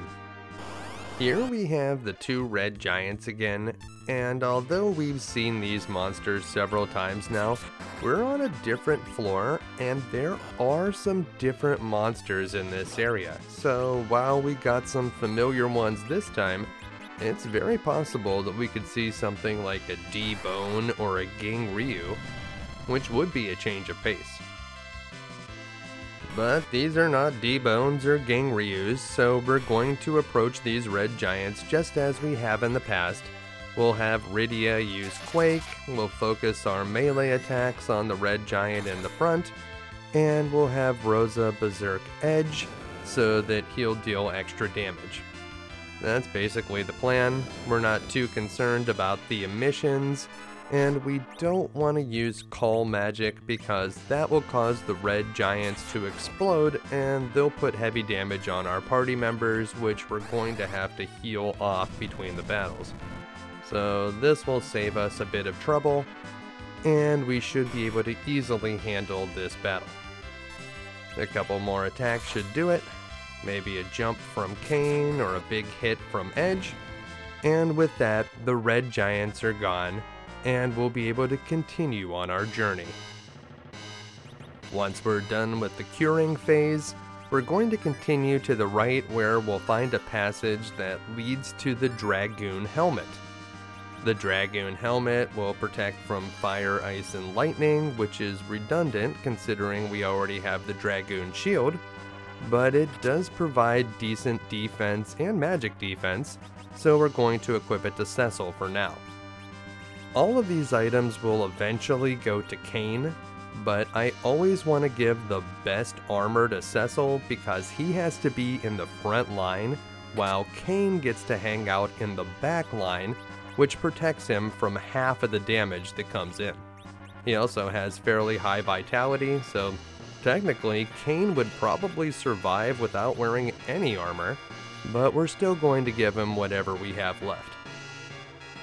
That being said, considering that the Dragoon Helm and the Dragoon Shield both add protection from fire, ice, and lit, it's probably a good idea to give one item to Kane and one item to Cecil so that they can both have that protection. And in this chest we'll find the Dragoon Gloves, which will complete the set. So we'll equip those to Cecil, and then we'll be attacked by 2 Warlocks and a Red Giant. Another set of familiar enemies in a new configuration. Instead of going for the Charm on the Warlocks this time, we're just going to have Rydia cast Quake, because that will damage the Warlocks and the Red Giant, and it might even kill off a Warlock or 2. If any Warlocks survive, we can have Rosa use Mute on them. That will make them ineffective. And then we can focus our melee attacks on the Red Giant. So 1 Warlock is left, and he stole a whole magic point from Rosa. It was lucky that he didn't steal more, but that was not a particularly dangerous attack. And with Kane's landed jump and a mute on the Warlock, we're in pretty good shape now. A few more hits should finish off that giant. He's the only one that's dangerous at this point. We'll have Rydia parry. There's no need to get a counterattack from the giant, especially when the Warlock can't really do anything. He's muted. Here's an emission. Put 112 damage on Edge. Oh no. And a few more hits should do it. Okay, well, Cecil took out the Red Giant, so that jump should easily finish off the Warlock. And we'll take our 10,000 experience points and continue through the dungeon. Once we've collected all of the treasures down here in the lower right corner of the map, we want to backtrack to the door that's labeled F on the map. That will take us deeper into the dungeon. So we'll just head back through these passages, and here we have a new enemy, a D-Bone. D-Bones have 9,000 hit points, and they will just attack whenever they get their turn. They're also undead, so they're weak against fire and curative magics. Watch what happens when we hit it with Cure 4. It's going to deal some serious damage to this thing. 8,500 will be enough to finish off the D-Bone, and easily wins the fight. We didn't take much of a beating in that battle, but I kind of forgot to heal Rydia after the previous battle, so we'll rectify that situation now. Better late than never. Now we'll head through this passage and up through doorway F. That will bring us down to the 4th floor. We're going to start off by heading to the right, and here we have another D-Bone. If you don't want to waste Rosa's magic points on offense, we could always have her parry and just have Rydia cast Fire 3 instead. Because this guy is undead, Fire 3 is going to be very effective and will likely deal maximum damage to this monster. If it were to survive a hit from fire magic, it would counter with a fire attack of its own, but it is highly unlikely to survive Fire 3. So there it is for all 9s, and that will easily defeat the D-Bone. Using Fire 3 is more efficient than casting Cure 4, so that's probably the best way to defeat the D-Bones. Up here in this chest we'll find a few more Artemis arrows, not a terribly important chest to collect, so feel free to skip that one. And down here we have a trio of warlocks. We know these guys are vulnerable to the charm spell, but they're also extremely vulnerable to the stone spell that Rydia learned recently. We can also target all 3 of them with it, and assuming we don't have some bad luck, it should actually clear all of the enemies at once. So here's that stone spell, and there go the warlocks. So that's a very good way to deal with 3 warlocks. Keep that one in mind, and it looks like Rosa and Cecil both leveled up, and this time Rosa learned the spell of White, which is some very powerful offense magic for Rosa. Cecil has 69 strength now, nice, and Rosa is up to 85 willpower. She can put that willpower to use curing the party. We'll make sure that everyone's wounds are dealt with, and then we will continue on this floor. Over on the left side, we're going to find a small room that contains an elixir, so we'll want to pick that up. We're getting close to the end of the game, and having an item that can restore a character's hit points and magic points to full is going to be very helpful. You'll want as many of those as you can grab. And once again, we have to fight a D-Bone. This is the most common battle on this floor, so you are likely to see a lot of these. We know what to do about this guy. We're going to cast Fire 3, but we've been hitting this enemy so hard with our melee attacks that it's possible that it won't survive to get burned by the Fire 3. We'll have Kane just attack, maybe he can get in there before Rydia casts her spell, but nope, there it is. That Fire 3 will spell doom for this pile of bones. And with that, it disintegrates, and the battle is over. From here, we're going to head all the way to the right side where we'll find a set of stairs that will take us to the bottom, and a door that's labeled G on the map. But before we can go in there, are you serious? Another D-Bone? I know I said they were the most common enemy type on this floor, but this is getting ridiculous. Let's try just using melee attacks this time. We'll have Rydia parry, and Rosa can parry as well. Well, I guess that was the consequence of using this strategy. Cecil got poisoned.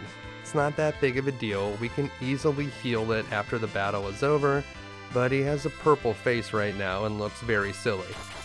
Well, we'll see how silly you look, D-Bone, when you're dead. 2,800 experience points, and we can have Rosa take care of that poison. Or heck, we can just use a heal potion. What are we saving them for? And with that, we'll continue on into door G. But first, well, okay, at least this battle is a little bit different. This time we have the D-Bone paired with a Warlock. We'll try to use our typical strategy here and charm that Warlock using the Charm Rod.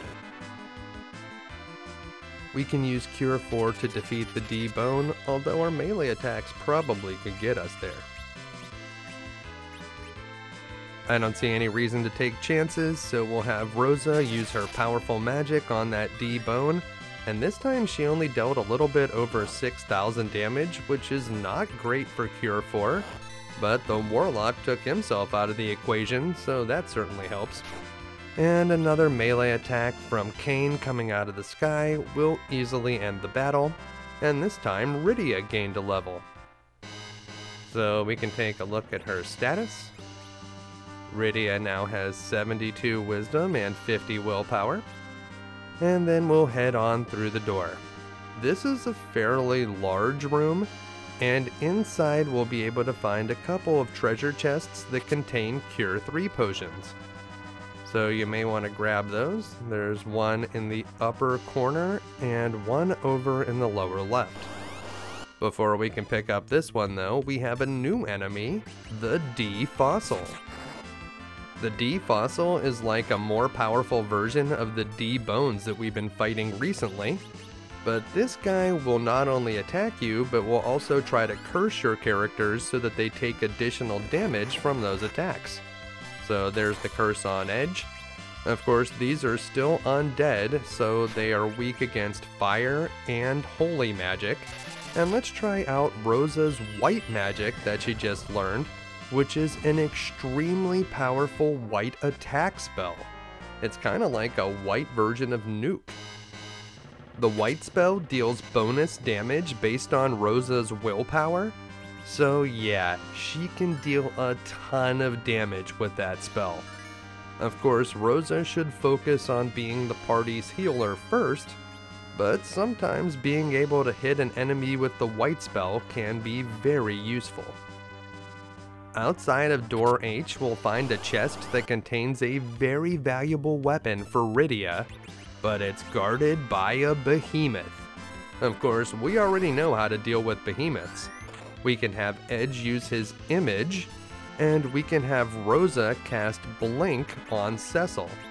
That will protect our frontline party members from counterattacks whenever we attack the behemoth.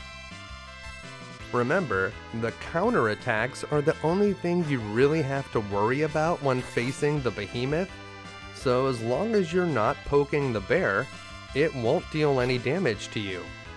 If you put blink spells on your frontline attackers, then the behemoth won't be able to hurt them until the blink shields go down, and behemoths can't deal a whole lot of damage to your backline characters because they're protected by merit of being in the back line. Behemoths have exceptional magic defense, so don't bother using offensive magic in this battle. Instead, your wizard should focus on playing a supporting role in this fight, or they can just parry. Even when Rydia is parrying, if the behemoth attacks her, the parry will prevent even more damage, and that hit won't go to one of your other characters removing a blink shield. So even though she's not actively doing anything in the battle, Rydia is still useful just for being there. And with that, the behemoth is defeated. We'll get a decent amount of experience for that, which promotes Edge and Kane to the next level. And we'll also get that Stardust Wand. This wand is excellent. It adds plus 15 to Rydia's wisdom, and if she uses it as an item in battle, she can cast the spell of Comet for free, but remember, that spell will not receive the benefits of her wisdom, so it's never going to be as good as a spell that she would cast normally. But that's totally okay. Even if the free Comet spell is not that useful, you had me at plus 15 wisdom. Down this stairway we'll reach floor 5, and over on the right side you'll see a conspicuous looking sword. That is Cecil's crystal sword, but we'll have to take a longer path around to get it. First, we're going to open this chest, which is guarded by a red and a blue dragon. These living dragons are a lot more powerful than the dusty piles of bones we've been fighting so far. They will use elemental magic spells against the party, and they have a lot of hit points. Also, you need to be careful that you don't use any elemental magic against them, because a lot of it will be absorbed. Instead, we're going to have Rydia cast Bahamut. Bahamut doesn't have any magic type, so it will not be absorbed by the dragons. Then we'll just need to deal a bit more damage using our melee attacks to finish them off, and considering that the blue dragon has fewer hit points, I would focus your attacks on that one first. The blue dragon absorbs ice, but the red dragon is weak against ice magic, so when it's the only dragon left, ice is the way to go. So we're going to cast Ice 3, which deals a ton of damage and finishes the fight. For that, we'll get over 17,000 experience points, and we'll be able to find the Crystal Shield. The Crystal Shield is a shield that only Cecil can use, and it boasts impressive defensive stats. It also increases his willpower by 3, which is a pretty nice bonus from a shield. It'll make his cure spells more effective if we need to use them, and you can see that willpower bonus applied there. We'll have Rosa do some curing after the previous battle. Those dragons did deal some damage to our party, so we will want to take care of that. And then we'll be able to continue on. The Crystal Shield is the first piece in Cecil's ultimate crystal set, and the other pieces of crystal gear are scattered across this floor. Here inside this room, we have to face a D fossil again. The D fossils are very common in this room, and we know we can easily deal with them by using the white spell or by using fire magic. Oh no, we got cursed. This D fossil will be lucky to even attack a second time to make that curse worth anything. And here comes the spell of white from Rosa, which will win the battle. And that's it. We can now continue our lunar treasure hunt. We'll cure the party as usual, and it looks like Rosa is getting low on magic points, so it's time for her to chug some ethers.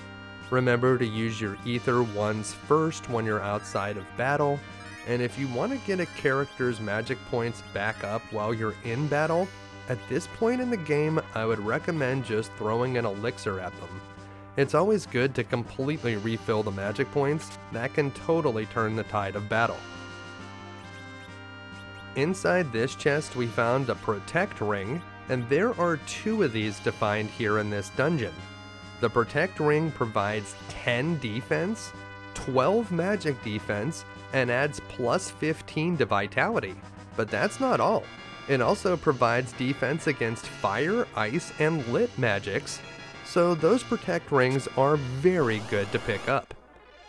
And here we have another chest defended by a behemoth.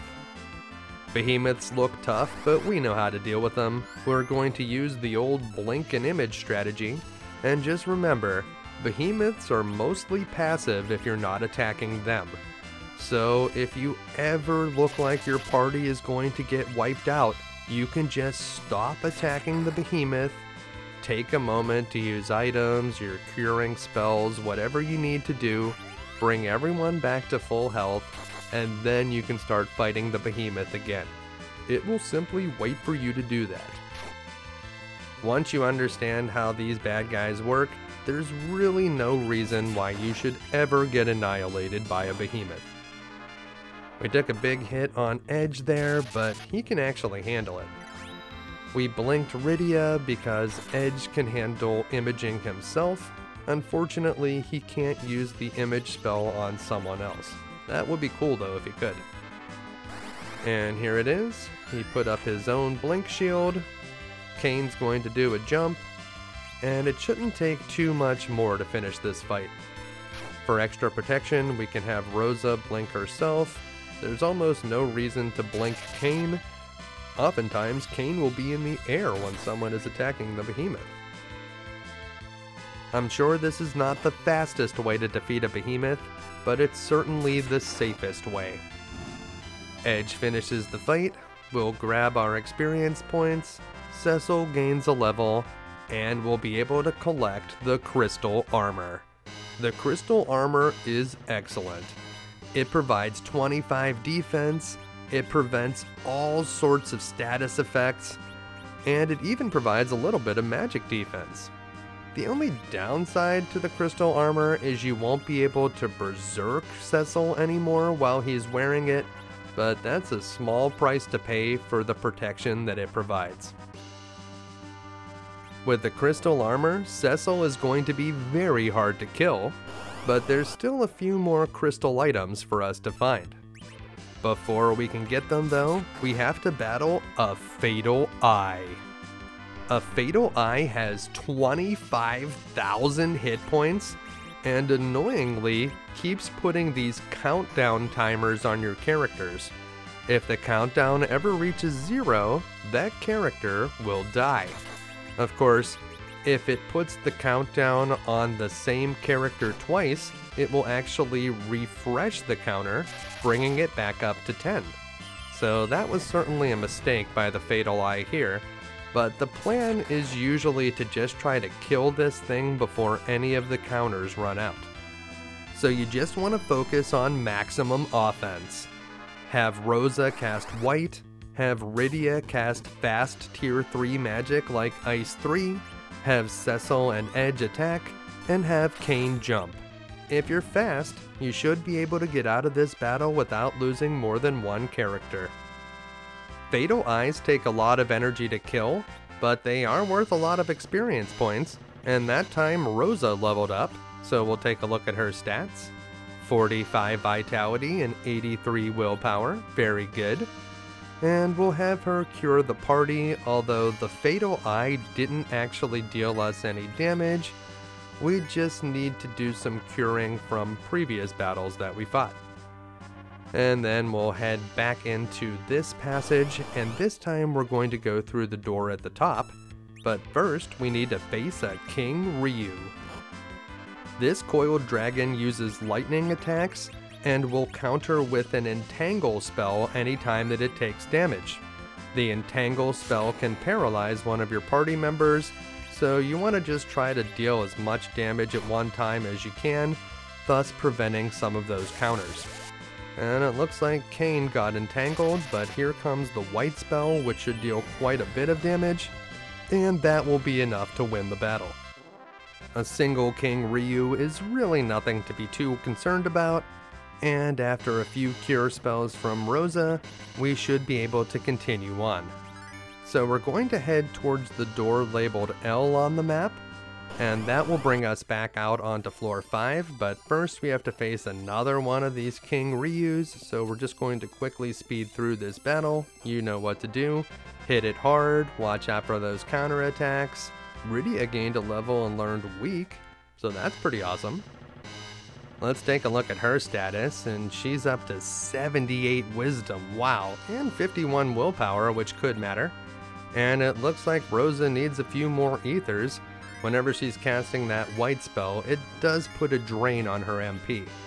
So don't be afraid to throw some ethers around onto your wizards.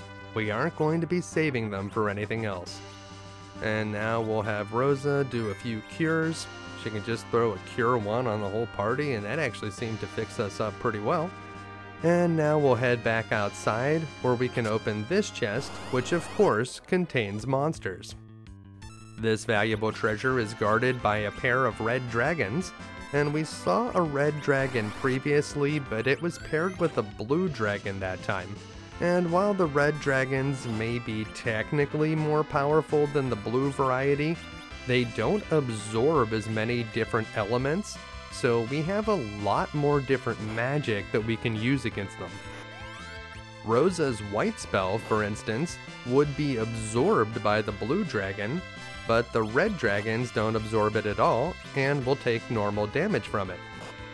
Rydia's ice magic is also going to be very good here.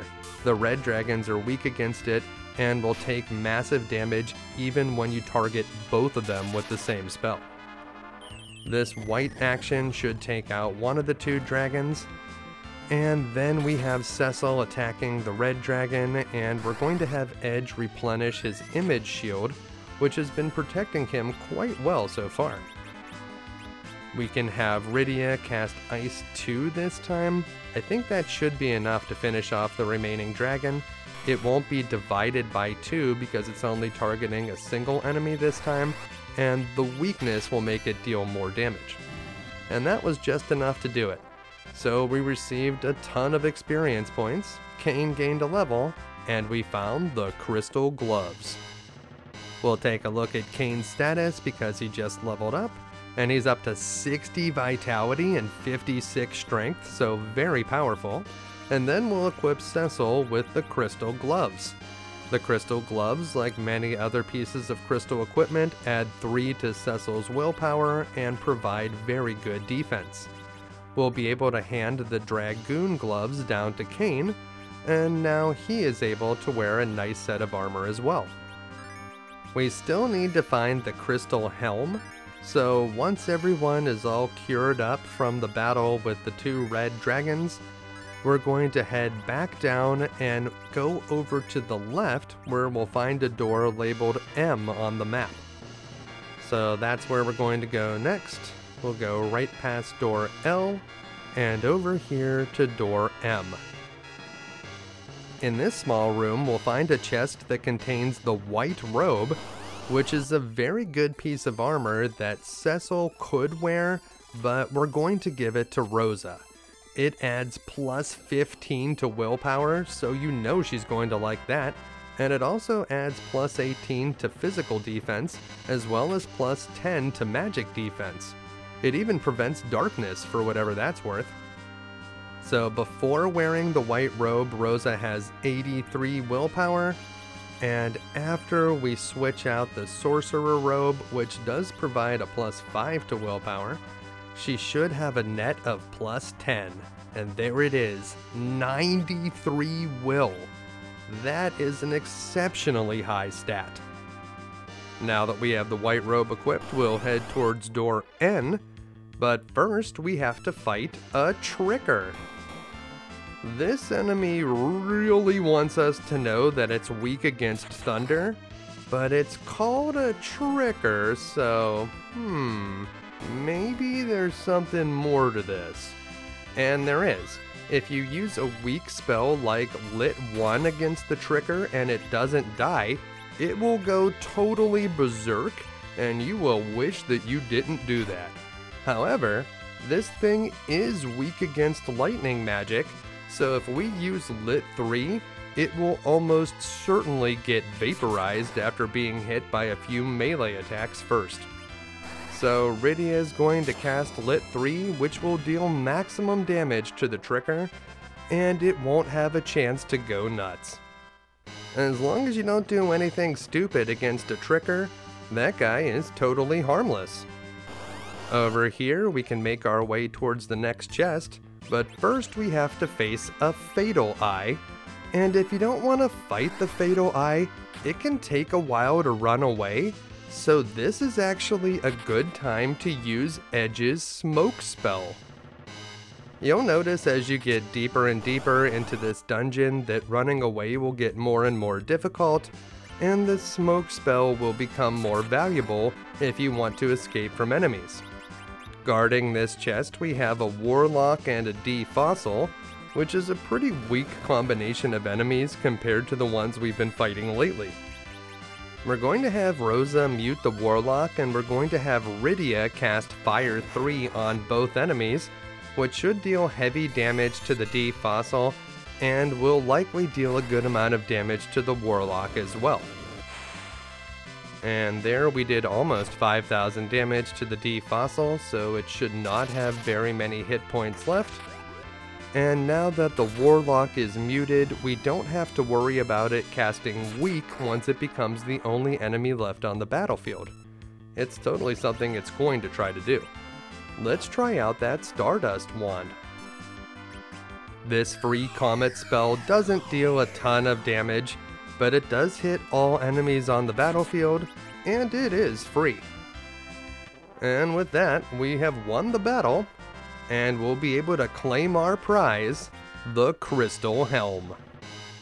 The Crystal Helm provides protection against the basic elements, just like the Dragoon Helm does, but it has more physical defense, more magic defense, and it adds 3 to Cecil's willpower.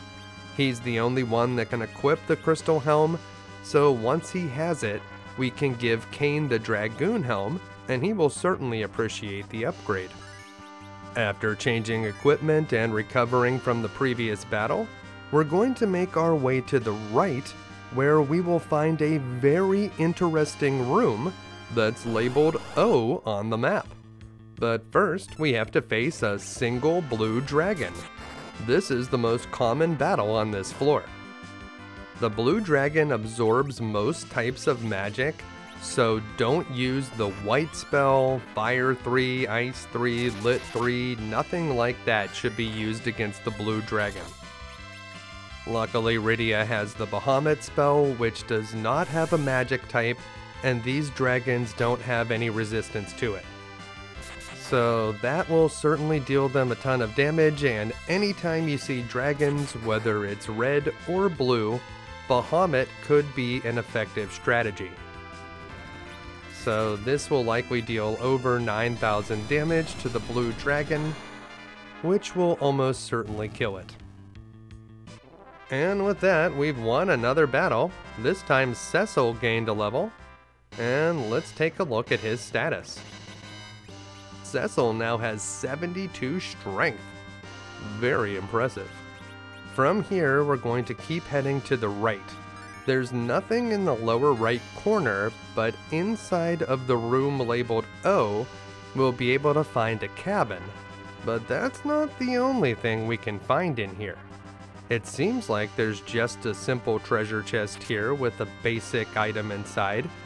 But this single room is home to one of the most rare and important monster types in the game, the Pink Puffs. This room is the only room in the game where you can encounter Pink Puffs, and they are the rarest encounter in the room, so you may have to run away from a ton of enemies before you meet them a single time. You'll also want to equip your best melee weapons even on your magic users. So we're just going to wander around this room hoping to meet the Pink Puffs, and anytime we don't find them, we're going to run away. It may take a while to find the Pink Puffs at all, and this is what they look like.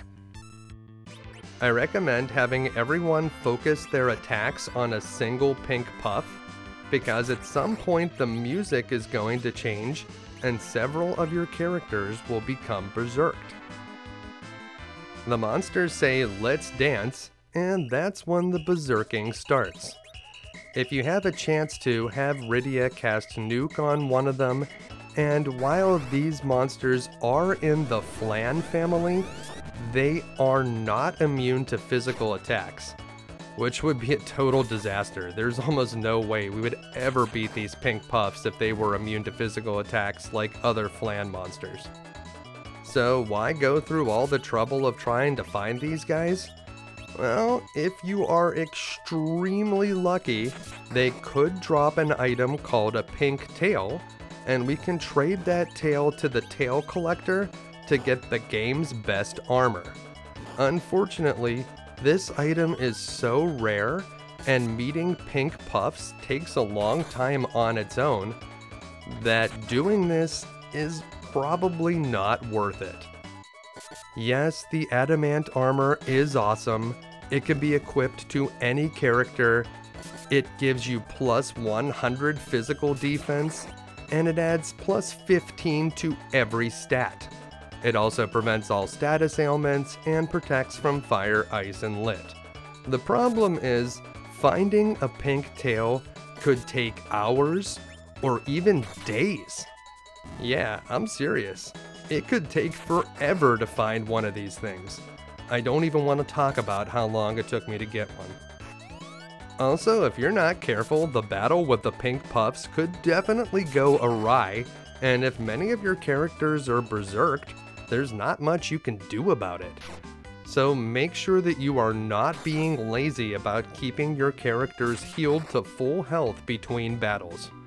And it looks like we're definitely going to defeat the Pink Puffs this time, and we will cross our fingers and hope that we will get a treasure screen and we will find a pink tail. Will this be the time? Yes, that is what we are looking for. So you have to be very, very lucky, or you need to spend a whole lot of time, but either way, once you find a pink tail, you simply need to bring it back to the tail collector.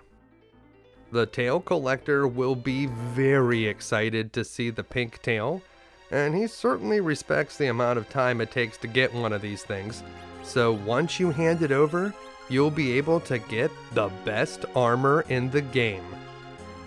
If you do get the Adamant armor, any character equipped by it will be almost unkillable.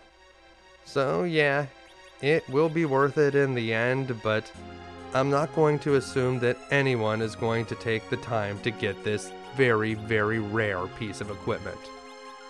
In the original Japanese version and many later versions of the game, there's an item called a siren or an alarm that you can use to summon the pink puffs in that room, and that makes farming them take a lot less time. But that item was removed from this version of the game, so getting the adamant armor is extremely difficult. I'm not going to assume that anyone watching this video is willing to put in the time to get the adamant armor, so we will not be using it for any of the strategies moving forward. Something we will be using is the crystal sword, and to get it we need to cross an invisible bridge and then go down inside this area to emerge in this lower part of the 6th floor. Most of the hidden passages in this game are clearly marked, but the one in the middle of this floor is not. Here we have 3 warlocks. We could certainly use stone on all of them, but we did that last time, so we'll try a slightly different strategy this time, and we'll have Rydia cast Quake, and we'll have Rosa use Mute, and we'll just try to pick off the remaining warlocks with melee attacks. So this will also work, but stone is such a more elegant solution to the warlock problem that it's probably the way to go. Still, it helps to have some different strategies available, and muting the warlocks will make them extremely useless in combat. So once these guys are muted, they are completely safe, and we can take them out at our leisure. Rosa gained a level this time, as did Edge, so we can take a look at their stats. We'll start with Edge. Edge is up to 63 strength and has 47 agility, very fast. And Rosa has a whopping 95 willpower now, which is just incredible. To get to the crystal sword, we need to go to the teleporter in the lower right corner of the map that's labeled Q. Once we step on this teleporter, it's going to take us to a very large set of stairs, and we simply need to climb to the top. Before we start our ascent, we'll use some ethers to make sure that our wizards have enough magic points to go on. There could be some very dangerous monsters over here. And here's our first encounter on the stairs, a pair of blue dragons. We know that the blue dragons absorb most types of magic, but they don't absorb Bahamut, so we're going to have Rydia cast that to deal them almost 10,000 damage each, which will bring their hit points down to a more manageable level. We're going to focus all of our melee attacks on the dragon at the top. We'll only need to deal about 3,000 damage to finish it off. So between Cecil, Edge, and Kane, we should be able to get the job done, and then we'll only have to deal with the bottom dragon. So, well, Cecil and Edge were able to do it alone, and now we'll just need a couple of hits to finish off the remaining dragon. Rosa can keep the party's health high, so she threw a Cure 4 on us to make sure that everyone was safe earlier, and now Edge can finish the battle. This one should be worth a good amount of experience points, over 14,000 each, and we also found a shuriken, so that was pretty good. We'll continue heading up the stairs, and that will bring us back to floor 5, where we will continue our climb. And here we have a Fatal Eye. If you don't want to fight the Fatal Eye, you can have Edge use his smoke magic, which will make sure that you run away before any of your character's countdowns expire. If you don't intend to run away from the Fatal Eye, make sure to use your most powerful magics and attacks. We won't have a lot of time before several of our party members get killed, unless of course the Eye is foolish enough to use its count spell on the same character twice. That would refresh the counter and give you more time. Rosa will use her white magic, our melee attackers will attack. Kane is getting very low on his count, but hopefully this Fire 3 will finish the battle before he runs out of time. And that did it. We were able to defeat the Fatal Eye and no one died, so we got 8,000 experience points. Rydia learned the Fatal spell, which is what Doom is called in this game, but I guess they didn't want to call it Doom or Death, so instead they called it Fatal. And you can see she's up to 79 wisdom. Kain also leveled up and he has 57 strength now, and it looks like we're going to need a few more ethers before we can continue.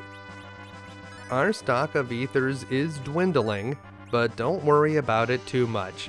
We still have 12 ether 2s and 19 elixirs. Inside this chest we'll have to face another behemoth, and by now, behemoths are becoming a little bit boring. We've killed so many of these at this point. I'm not even sure that we need to play it so safe anymore against these behemoths, but we're going to do it anyways just in case. So we'll have Edge cast Image, we'll cast Blink on Cecil, and then we will bring our most powerful physical attacks while our wizards parry. So Kain is going to jump, Rydia is going to parry, Rosa could parry, or if she wants to, she could use Berserk on one of our characters. She could replenish the blinks if one of them runs out, or she could cast Curative Magic, assuming any of our characters have taken a lot of damage. So Rosa is a very important part of this battle, but she's just kind of being a damage sponge right now and absorbing some hits from the behemoth. Wow, Rydia took a big one there. We may need to cure her before moving on, or she could die. Not that we would lose the battle if she did die, but we would have to bring her back to life, which would cost additional magic points. So we'll put a shield on her, that will keep her safe for now. And with another hit from Cecil, the behemoth is defeated, and we'll be able to collect another Protect Ring.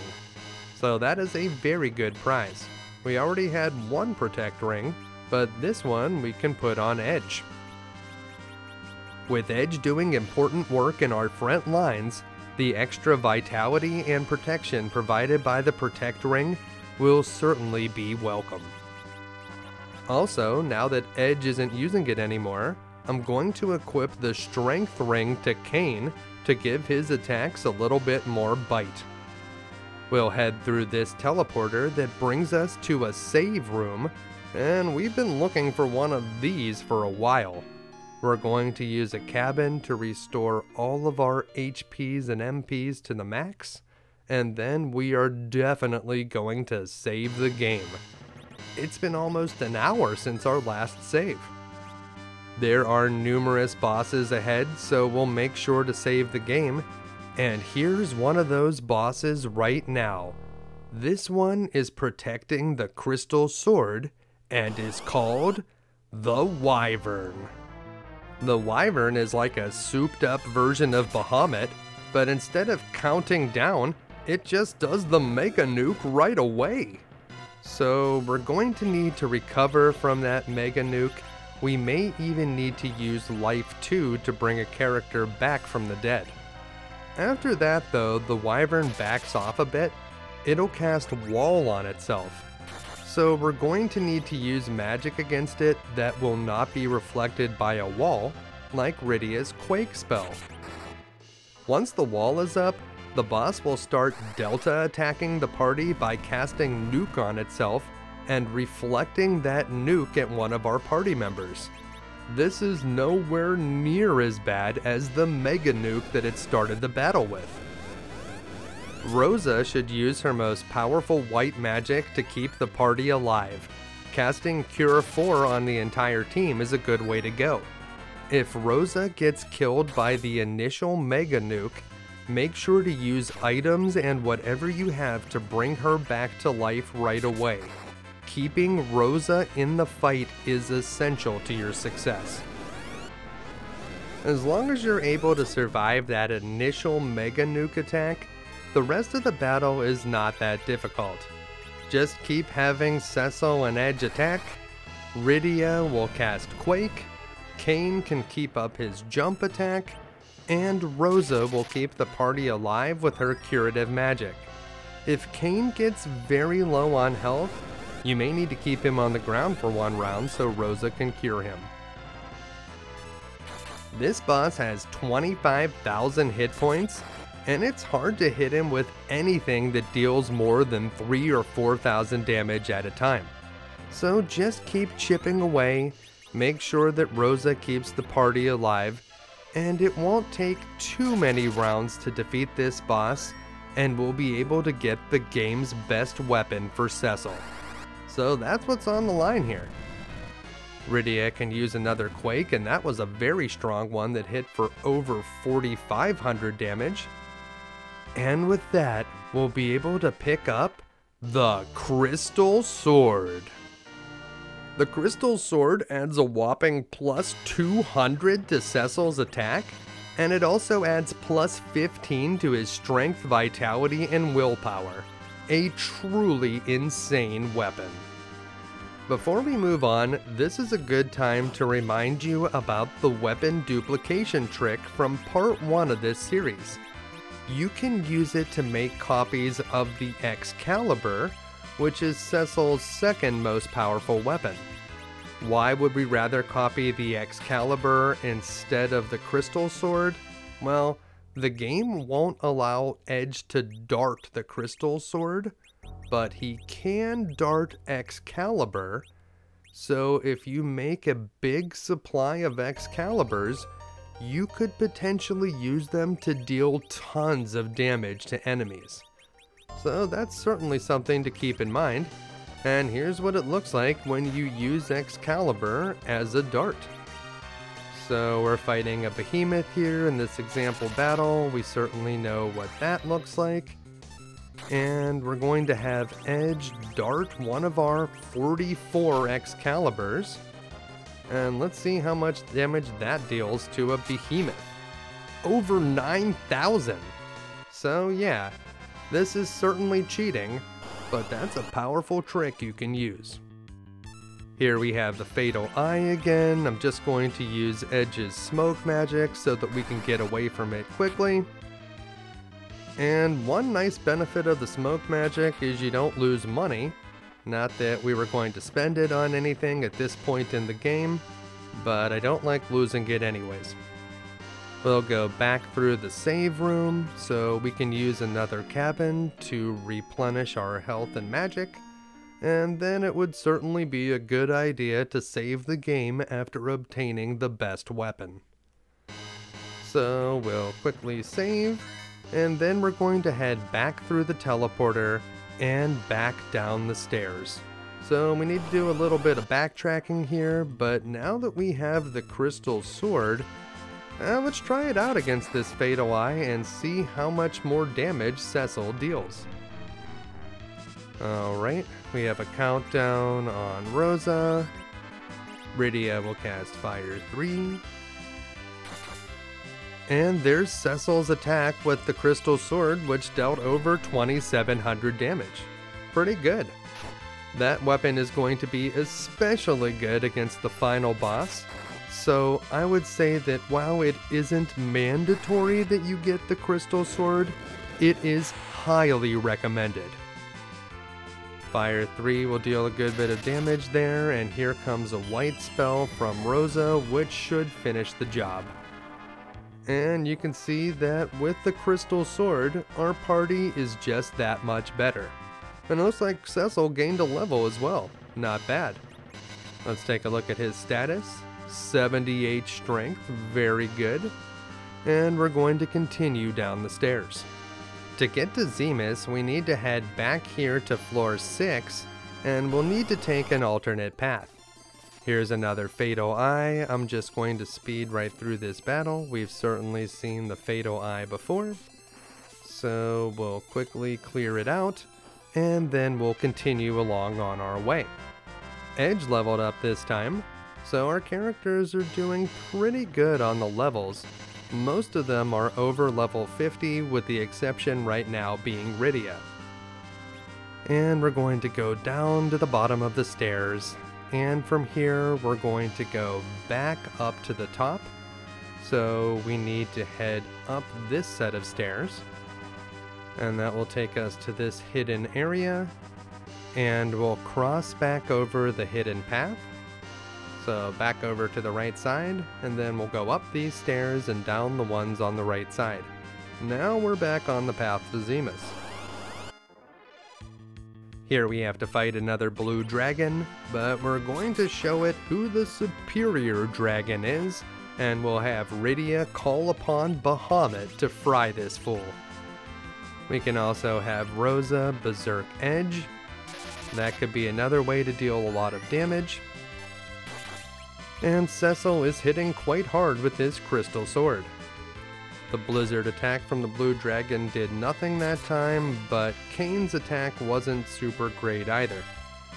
But it doesn't matter very much.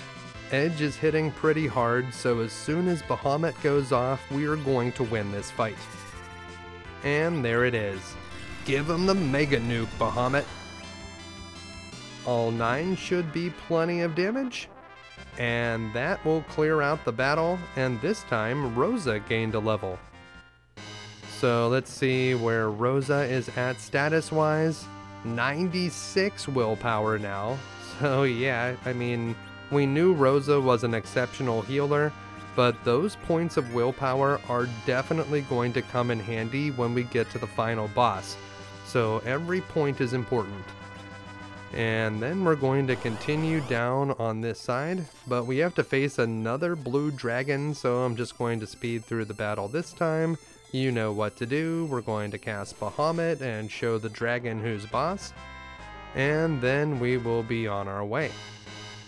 Down here, we can face another fight, but it's a different one. A red giant and a Ging Ryu. The Ging Ryu is from the same family as the King Ryu that we faced before, but this enemy type mostly just fights against your party. If it lasts long enough, it will cast a blaze spell that will damage multiple party members, but the one interesting thing that the Ging Ryu does is it counters call magic by using a tornado spell which can weaken one of your characters. So you may want to avoid call magic against Ging Ryus unless you're fairly confident it will deal enough damage to kill them. We're probably not going to be using call magic against red giants anyways, so in this case we're mostly going to focus on melee attacks, and we can have Rydia cast Quake, while Rosa uses her white spell to quickly finish off the Ging Ryu. Those enemies seem a lot weaker than the blue dragons we've been fighting recently, so that was a nice change of pace. Inside this small room, we can find the heroine armor, but it is protected by a warlock and 3 carries. Oh no! We know what to do about these guys. Let's hit them with Bahamut. I mean, the carries only have 2,700 health. I'm pretty sure Bahamut will be able to take care of them. We'll still have our melee attackers focus on the frontline enemies, but I don't think these enemies are going to last very long once Rydia calls in the King of the Dragons. And here's that Bahamut spell, blasting the face off of these enemies, and that will certainly be enough. With those bad guys out of the way, Rydia gained a level and learned Nuke, so that's nice. Kane also gained a level, very good. And there's that heroine armor. The heroine armor is armor that can only be worn by a woman, so Rydia or Rosa. Unfortunately, this armor gives you a -15 penalty to wisdom and willpower, so you would only use the heroine armor if you wanted to turn one of your wizards into a melee attacker. There could be some times where you'd want to do that, but for the most part, you will not be using the heroine armor. I would consider equipping the heroine armor when trying to find pink puffs, because we just want to make our wizards into melee attackers in that scenario, so that's something that you could do with it. Here we have another Tricker, and I just love these little guys. There he is, floating around in the air because reasons, and he's just yelling out to us, "Bolt me! bolt me! You won't use lightning, you cowards! Come on, green hair. Bet you don't know how to cast a basic lightning spell. And Rydia just kinda sighs, cracks her knuckles, and says under her breath, "You asked for it, fool," as she loads up Lit 3. Yeah, this guy certainly is weak against lightning, and if you hit it with a weak enough lightning spell, it will go berserk, and that will be interesting. But whenever you hit this guy with Lit 3, it will almost certainly die. And with that trigger out of the way, we'll be able to collect some experience points and continue on our journey. This door up ahead is labeled V on the map, and it's the only way to get down here to the 7th floor.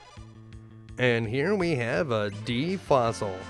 We've certainly seen a D fossil before. We know that it's undead, and we know that it's weak against holy magic as well as fire magic. So the white spell should wrap this up nicely, and we'll soften up this monster with a few melee attacks to make sure that it's enough. Although it doesn't look like we needed the white spell this time, because the crystal sword has a holy element in its attack, it dealt maximum damage to the D fossil. Well, that was awesome. And this first room, labeled 1 on the map, is a save room. So that's a sight for sore eyes. We'll use a cabin, restore our HP and MP, and then we'll have an opportunity to save the game. As we leave the safety of this save room behind, keep in mind that this is the last save room in the entire game.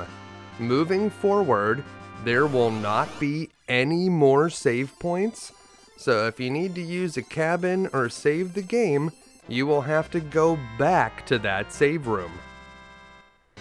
And we're going to head into the room labeled 2 on the map. Inside here, we'll find Kane's ultimate weapon, or at least the best weapon that we can find that's not randomly dropped by monsters. And to get it, we'll need to fight a boss, the Plague. This boss is an interesting test. It's going to cast Count on our entire party, and when those countdown timers reach 0, our party members will start to die. So this is a very dangerous situation that we've arrived in. If we run out the timers, well, our entire party could get wiped out. So what we need to do is use our most powerful attacks and magic. We're going to have Kane jump, we're going to have Rydia cast Bahamut, and we're going to have Rosa use white.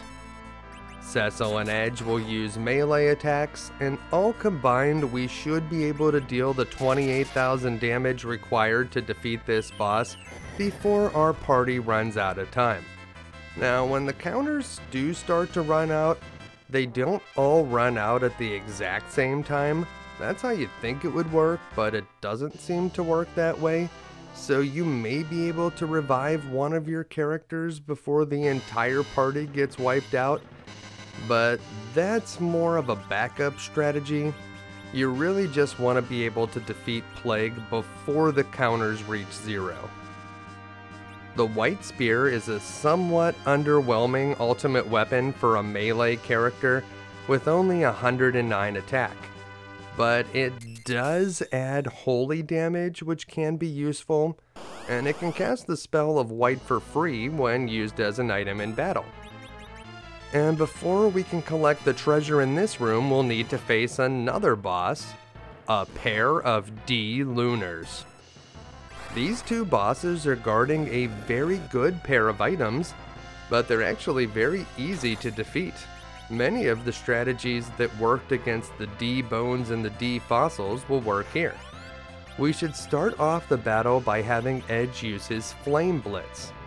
Then we're going to have Rydia cast Bahamut. That will deal a ton of damage. Cecil should attack with his Crystal Sword, which has a holy attack and should deal maximum damage to either dragon. And we can have Kane attack the one in the back with his jump, and now that he has the White Spear, he should be able to deal decent damage as well. 3,200 is a little bit less than I was expecting from Kane, but Cecil's going to be able to bring us home with another swing of his crystal sword. So these D-Lunars are not that difficult to defeat. Just beat them down and use Bahamut, and you'll easily be able to collect their treasure. Cecil and Edge both leveled up that time, so we'll take a look at their status. 80 strength, that is very impressive. Edge is up to 60 strength, which is pretty good, but it certainly isn't 80. And let's have Rosa cure the party. We did take some damage during that fight. The D-Lunars were protecting a pair of ribbons, and ribbons are a special helmet that any character can wear, and not only does it provide a decent amount of defense and magic defense, but the ribbons will prevent all status ailments. So anything like Dark, Mute, Tiny, Toad, Piggy, any of that bad stuff, but you can still use Berserk with a ribbon.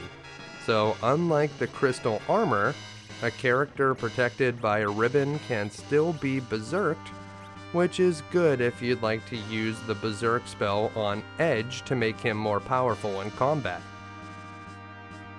I always give one of the ribbons to Rosa because it's very important that the party's healer is never afflicted by status ailments, but the second ribbon could be given to a number of other characters. This time I gave it to Edge, but you may want to consider giving it to Rydia. We're going to head back to the save room so that we can save the game before moving on. We did fight 2 boss battles, so now is a good time to save the game just to be extra safe. But along the way we met this King Ryu, so we're going to quickly take him out by casting Bahamut and having our other characters use their melee attacks.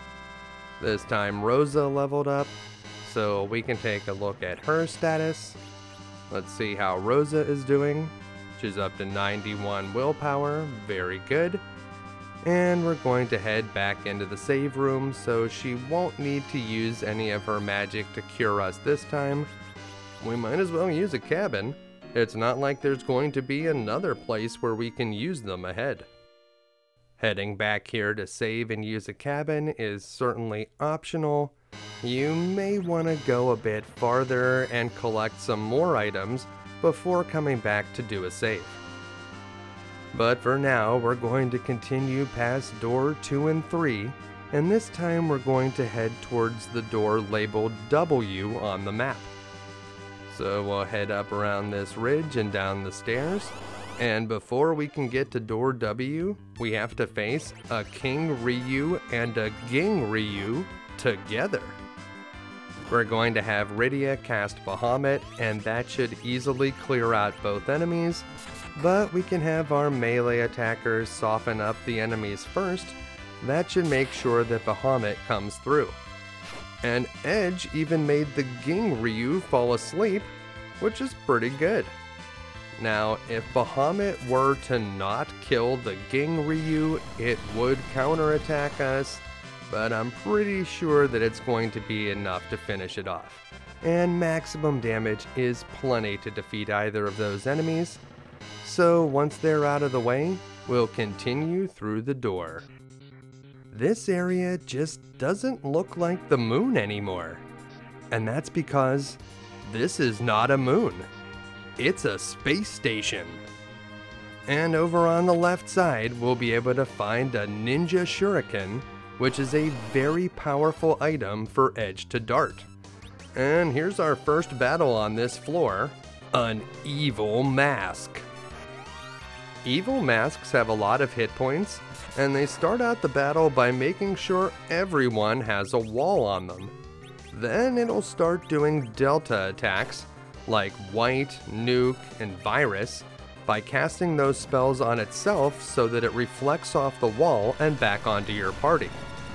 So we need to either use spells that go through the wall, like Bahamut, or we can have Rosa cast her White spell on one of our party members so that it bounces off of their wall and hits the evil mask. Remember, a spell can only be reflected one time, so once a spell has bounced off of a wall, it will not be reflected again. Before heading down the stairs that are labeled X on the map, if we head over to the lower right corner, we can find Edge's ultimate katana blade. But before that, it looks like we've been attacked again by a single evil mask. So we're going to use the same strategy that we used previously. I want you to note that evil masks could drop the glass helmet. It's a very rare item, but it protects a character very well from physical attacks. However, it doesn't provide any protection from magic, so at this point in the game, the glass helmet is not as good as you may think. Magic defense will be a lot more important as we head towards the bottom. In addition to dropping glass helms, evil masks are worth 50,000 experience points, and this time Kane leveled up. So before we try to pick up this katana, we'll take a look at his stats, and we want to make sure that everyone is cured before we move forward, because it's about time that we faced a very dangerous boss. This is Ogo Pogo. You think that you, the ones from the blue planet, can handle this blade of black? Mass immune? Ogo Pogo is like a super Leviathan. He starts out by using Leviathan's trademark big wave attack twice, and that's going to deal some major damage to our entire party. After the big wave attack, you'll want to make sure that you have healed the party so that we can survive any future attacks from the boss. If Rosa spends her first turn casting Cure 4 on the entire party, it'll be almost like those big wave attacks never happened. Rydia should continuously cast Bahamut against Ogo Pogo. This attack will deal at least 9,000 damage if it doesn't deal maximum damage. Ogo Pogo will counter most magic with a blaze attack that hits the entire party, but it doesn't hit for very much damage. If Rosa's not worried about curing the party, she can use her white spell to deal more damage to the boss. This boss has 37,000 hit points, so we're going to need to use everything we can to beat this guy. One thing we should not use against this boss are lightning spells. Ogo Pogo will counter lightning magic with a weak spell, and that will put a character at critical health. Then either a big wave or even a blaze counterattack will easily kill that character off, so having your characters weakened is a recipe for disaster. There isn't much in this game that can survive a double blast from Bahamut, and this time Rydia leveled up. We were able to get the Mass Immune, which is an amazing weapon for Edge. It only adds plus 65 to his attack, but he can equip 2 weapons. It adds plus 3 to agility, so you know we like that. And you may want to consider equipping the Cat Claw with the Mass Immune, or you could equip both the Mass Immune and the Murasame. With the Cat Claw and the Mass Immune, Edge is insanely fast with 53 agility, so I think that's my preferred configuration. You can also use the Mass Immune as an item in battle to cast the spell of Fast for free, and that is a very amazing ability for a weapon to have. The Mass Immune is the last of the ultimate weapons that we're going to find in this dungeon, and once you've collected it, I highly recommend going back to the save point where we'll be able to use the cabin and save the game.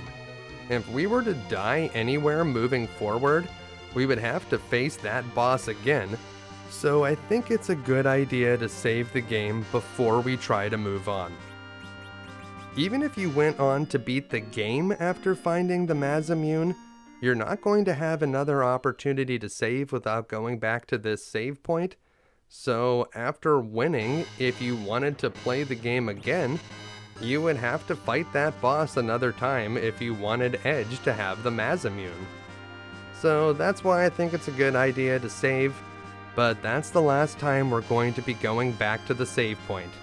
From here on out, it's the direct road to Zemus.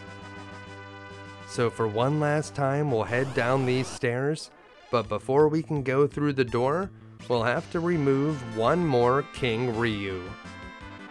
We just got that Masamune for Edge, so we'll see if he can get an attack in. But if Rydia's Bahamut goes off first, we know that the King Ryu will not stand a chance. So we'll see what happens. We'll have Cecil attack just in case, and here's that Bahamut spell, which will easily win the battle. We'll have to try out that Masamune on another enemy. And we'll get our experience points. We're not super worried about the gold at this point. There are no more stores moving forward, so there's no way for us to spend the money. And here we are in the depths of the lunar subterrane. So we're just going to crisscross around the floors, and we're going to make our way to the stairway that's labeled X on the map. That will bring us down deeper. On this floor, there are a couple of treasure chests, but none of them are super important. An elixir is a good item to find, but it's nothing that we need. And down at the bottom, we'll be able to find a whistle that we can use to summon the fat chocobo. But first, we'll have to fight another evil mask. There are other monsters that you could encounter on this floor, like a red dragon or a behemoth, but we've seen those enemies before as well. Just like we have previously, we're going to let Rydia cast Bahamut, which goes right through the enemy's wall, and we're going to have Rosa cast White on one of our own party members so that it will reflect off of the wall that the evil mask put on him, and it will go back at the evil mask itself. So here comes our Delta attacked White spell. It'll bounce off of Cecil's wall, and it will deal 8,993 damage to the evil mask, finishing it off. And Rosa gained a level. Nice work, Rosa. So we can take a look at her status. We'll see how Rosa's coming along, up to 92 willpower now. She just keeps getting more and more willful. And down here, we'll be able to round the corner, and here's a different monster, a red dragon. Of course, we've seen red dragons protecting treasure chests before, but here's one all by itself.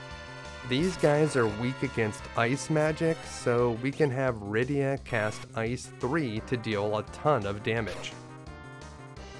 The roughly 10,000 damage that Rydia will be able to deal with her Ice 3 spell will complement our melee attacks and easily add up to the 15,000 damage that we need to defeat this monster. Although it did deal some decent damage to Rydia, we're going to have to cure her between fights. So we'll have Rosa take care of that. She's going to use her Cure 1 magic. With the benefit of her 92 willpower, even her weaker Cure 1 magic is very effective when used outside of battle, and it's our most efficient way to cure. Down here, we'll find that whistle, so if we need to summon the fat chocobo, we can do that. And here we have the other enemy that you can meet on this floor, the good old behemoth. Most of the behemoths that we've seen so far have either been guarding treasure chests or certain areas on the ground, but this is a free roaming behemoth that we've met as a random monster encounter. It doesn't make any difference though, we're going to use the same strategy. Have Edge cast Image, have Rosa cast Blink on Cecil, and we can try out the Masamune as an item to speed up Rosa so that she'll be able to cast more Blink spells quickly. So that's a free way of doing that, and really Edge doesn't have a whole lot to do while we're waiting for Rosa to put up the blink shields, so he might as well use the Mazimmune to speed up the process. So that's really the only thing that we're going to do differently this time. We sped up Rosa using the Mazimmune. The rest of the strategy is going to remain the same. We'll try to keep those blink shields up, and we'll have our melee attack characters deal all of the damage, because behemoths are very strong against magic damage. And that's a pretty powerful attack from Edge, which will finish the fight, and we'll be able to grab our 11,000 plus experience points, and Cain gained a level. So we can take a look at his status. He's up to 67 strength with 52 vitality, very powerful. And we're going to cure the party before we move forward, but we are very close to the teleporter that will lead us down to the next floor. We are so close to the end now. There are some different monster configurations on this floor, but we drew the most common one, a single behemoth. So this should be very easy for us to defeat, but we may have to fight 2 behemoths at the same time on this floor, in which case we would just use the same strategy, it would only take longer. Or we may have to fight 3 red dragons, that would be pretty scary. Or maybe a red dragon and a behemoth together. So there are definitely some dangerous encounters on this floor, but I would not say that this is one of them. If you don't feel like fighting some of these longer battles, you could just run away, but we are trying to build up some last-minute levels before we fight the final boss, and these enemies are fairly easy and worth a lot of experience points. So now's a good time to keep fighting the enemies, and we should be able to level up at least a few more times before we get to the end.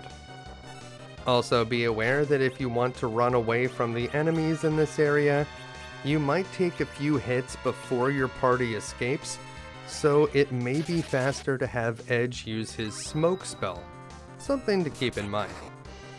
Whenever you see a behemoth like this, we're going to fight it because we want those experience points, and this time Rydia was the one that gained a level. So we can take a look at Rydia's status. She's up to level 52, and we're hoping for levels that are at least in the 50s when we're fighting the boss. Levels over 55 should almost guarantee a victory. So if we can get up to that high of a level, we should be in good shape. We'll head down here and we'll pick up this chest, which contains some more ninja shurikens. We may find a use for them in the final battle. And here we have 2 evil masks. This is a little bit more interesting. When there was only 1 evil mask for us to fight, it didn't have enough time to get off any of its dangerous spells. Most of the time, the evil mask would just start casting walls, and by the time it was done, it would be dead. This time, on the other hand, there's 2 evil masks, so there's going to be a very good chance that at least one of these is going to be able to cast white, and maybe even nuke. So we want to concentrate all of our attacks on one of the 2 masks, the one in the front. We will have Rydia cast Bahamut, which will deal big damage to both masks, and we're going to have Rosa bounce a white spell off of one of our characters, and we don't know where that's going to land. It's random as to which evil mask it will hit. And here's the evil mask's first spell.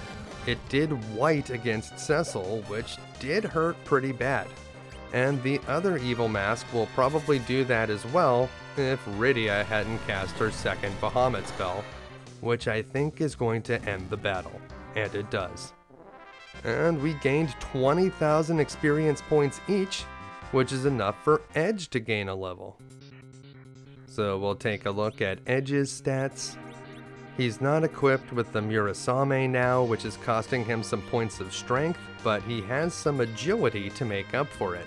54 agility at that, making him our fastest character by far.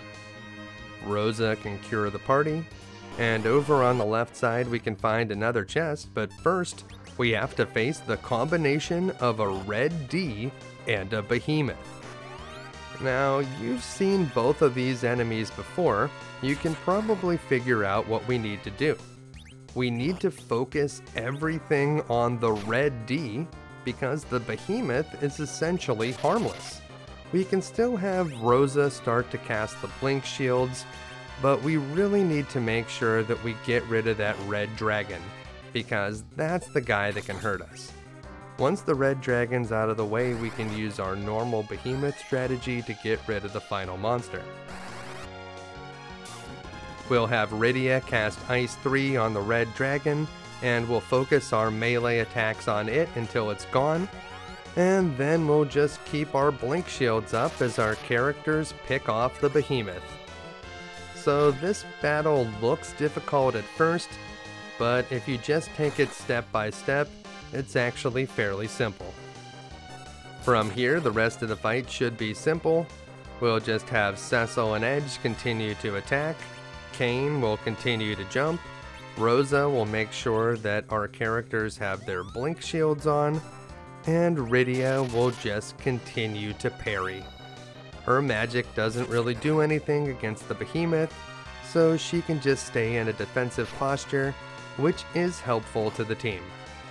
You can see that Kane doesn't really take much damage even if he does get hit by the behemoth, so we don't have to worry about putting a blink shield on him, and it should not take much more to finish this battle.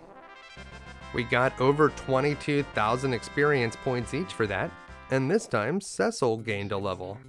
So we'll take a look at his status. Cecil now has 83 strength and 70 vitality, so he is an extremely powerful tank. We'll be certainly happy to have him in our front line. Over here on the left side we can find another ninja shuriken, and then we'll head down to the lower right corner where we'll find the next to last teleporter. So this is it, the last floor with regular enemies, and here is a breath monster for us to fight.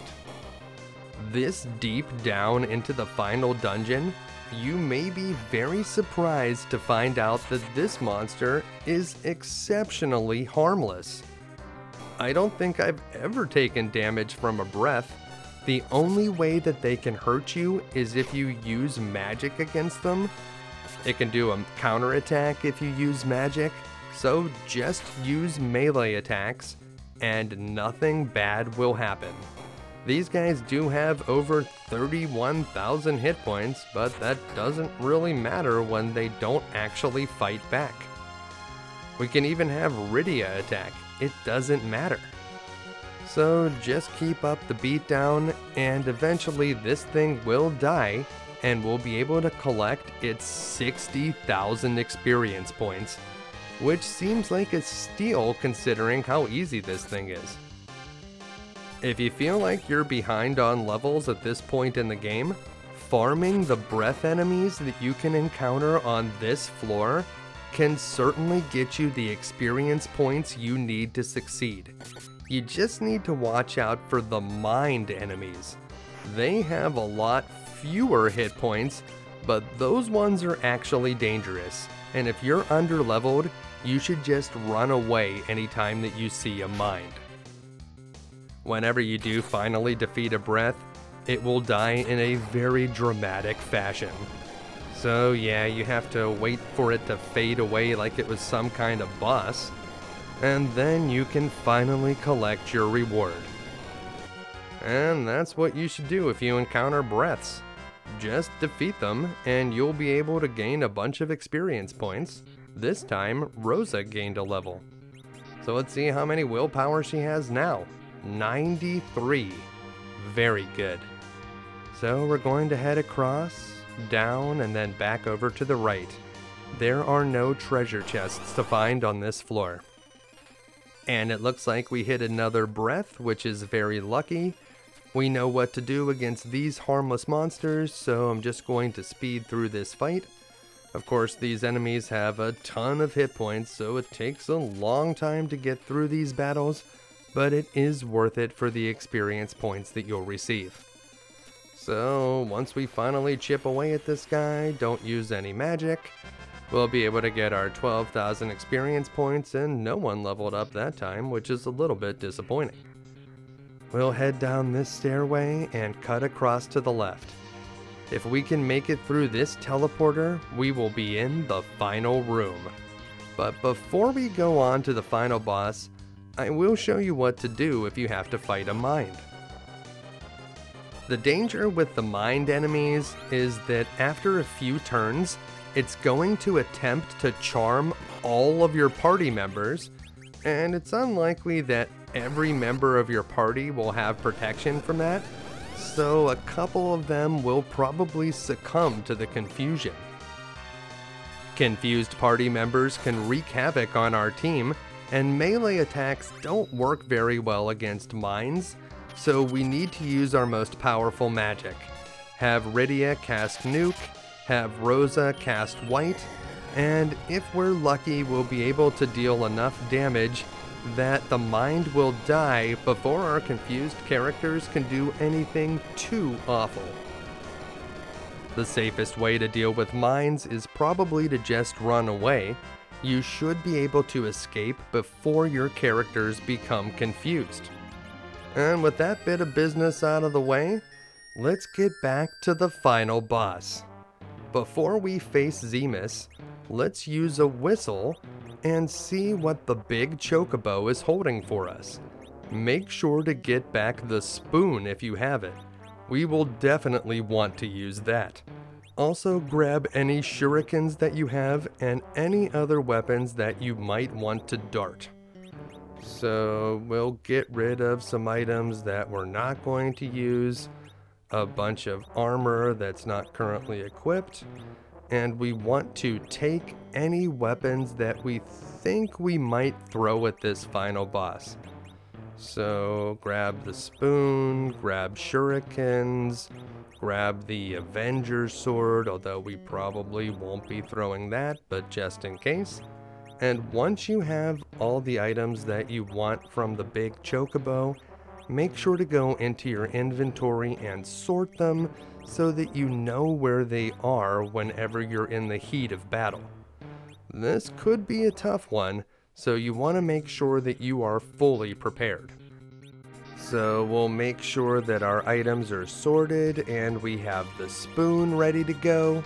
We also want to make sure that we have access to elixirs, our shurikens, the ninja shurikens, and anything else that we might want to use.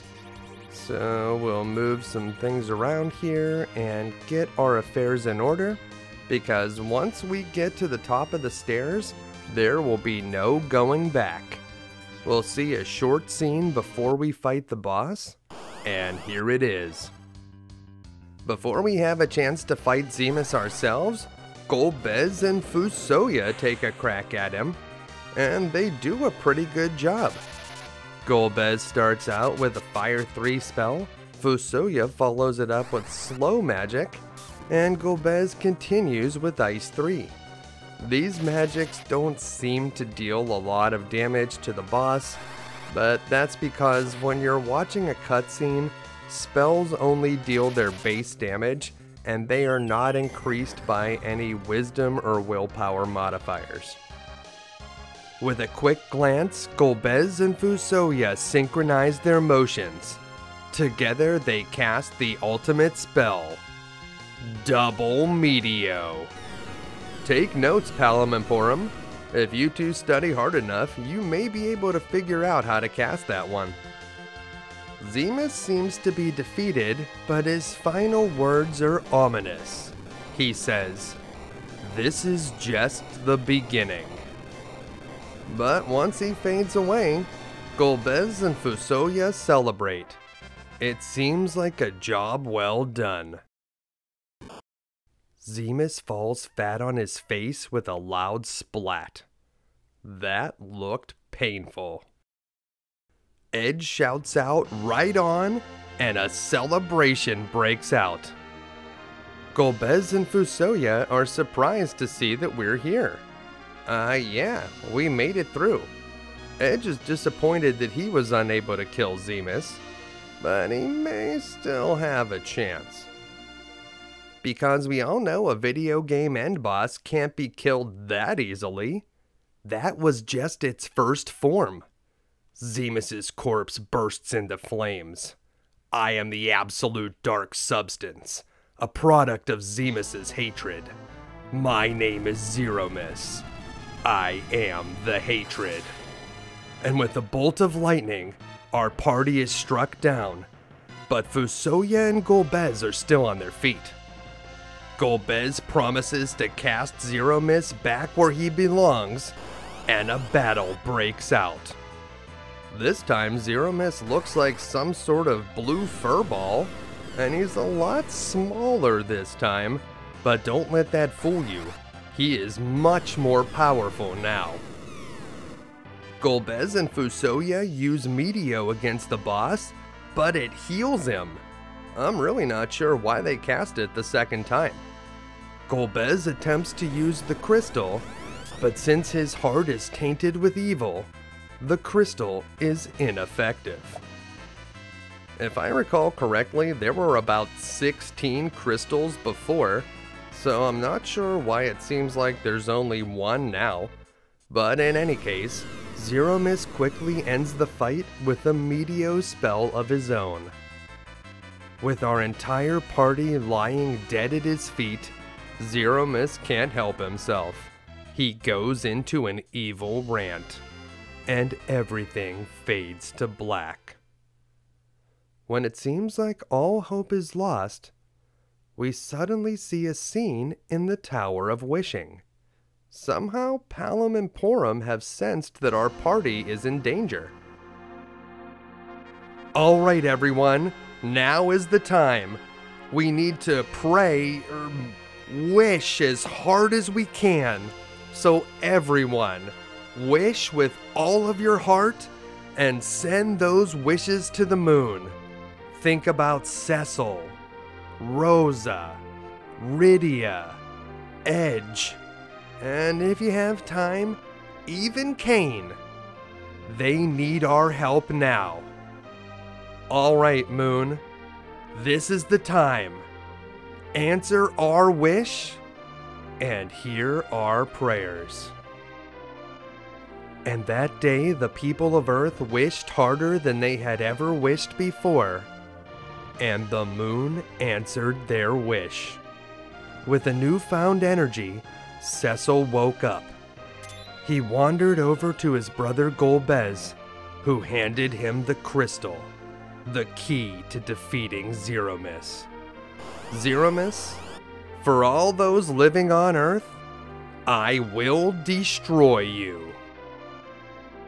In front of an epic background of moving stars, we hear the prayers from the people of Earth. Palom and Porom are first, and they grant us the vitality that revives the remaining members of our party. Next, we see our good friend Edward, and who's that with him? It's Tella, back from the dead, but just for now. Tella's return here just proves that nobody truly ever dies in this game, and from them, we receive the energy. After Edward and Tella, we get to see Yong and Sid. Well, at least these two are alive. Yong tells us to concentrate, which I think is a reference to one of his abilities in the original Japanese version that was removed for this version of the game. That ability, which is sometimes called Focus, will allow Yong to double his power, but it takes a lot of time to use. And once those two fade out, our entire party is almost completely restored, but there's one more pair to see. Golbez and Fusoya. Fusoya says to bless him, Moon, and with that, our entire party is revived. Golbez gives us one last clue.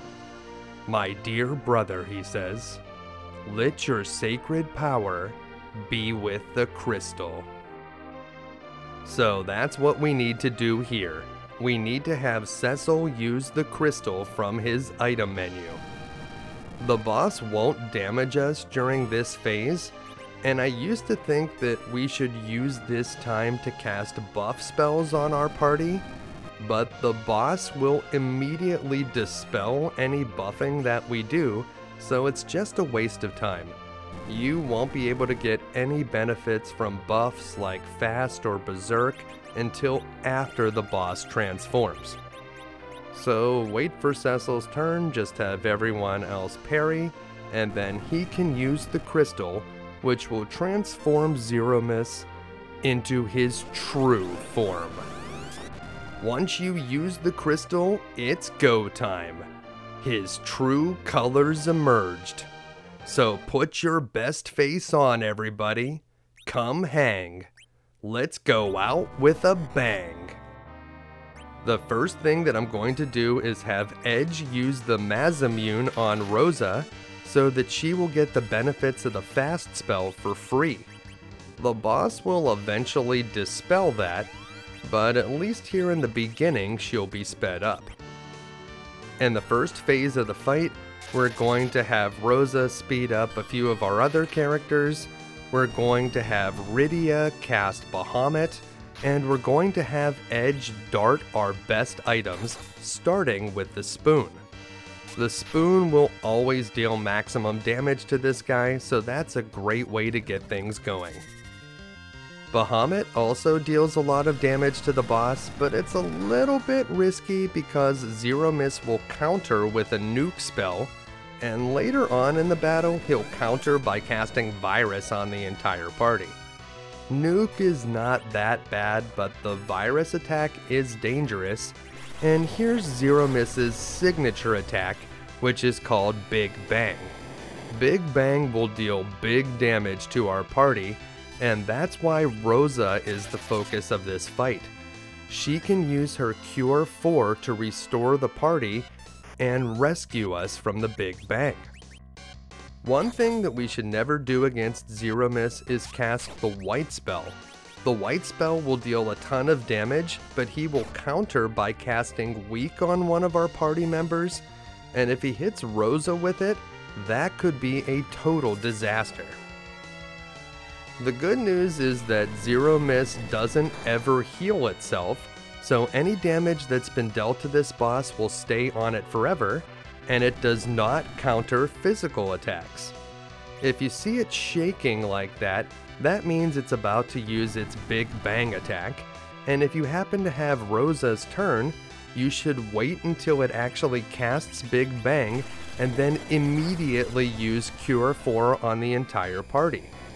That will allow time for the Big Bang to deal damage, and she should cast Cure 4 almost immediately afterwards, completely nullifying the effect of the opposing spell.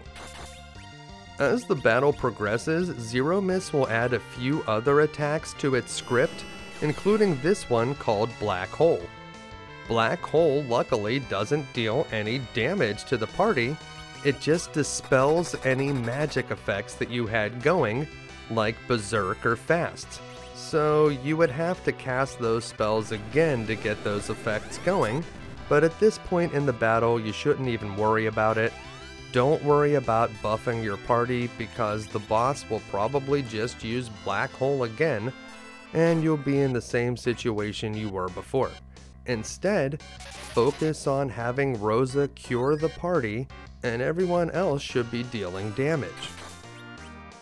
If Rosa dies, that is a Class A emergency, and you should stop everything that you're doing and immediately try to revive her and quickly follow it up with an elixir so that she will be back to full health. So do not let Rosa go down. However, if Rydia were to die, that's not as big of a deal. Unfortunately, Rydia is kind of fragile, and her powerful Bahamut spell will get countered by the boss, so she's a little bit less important. if there are fewer characters left on your side of the board, whenever Rosa uses her Cure 4, it will restore more hit points to each remaining character, so losing one member of your team isn't really that bad.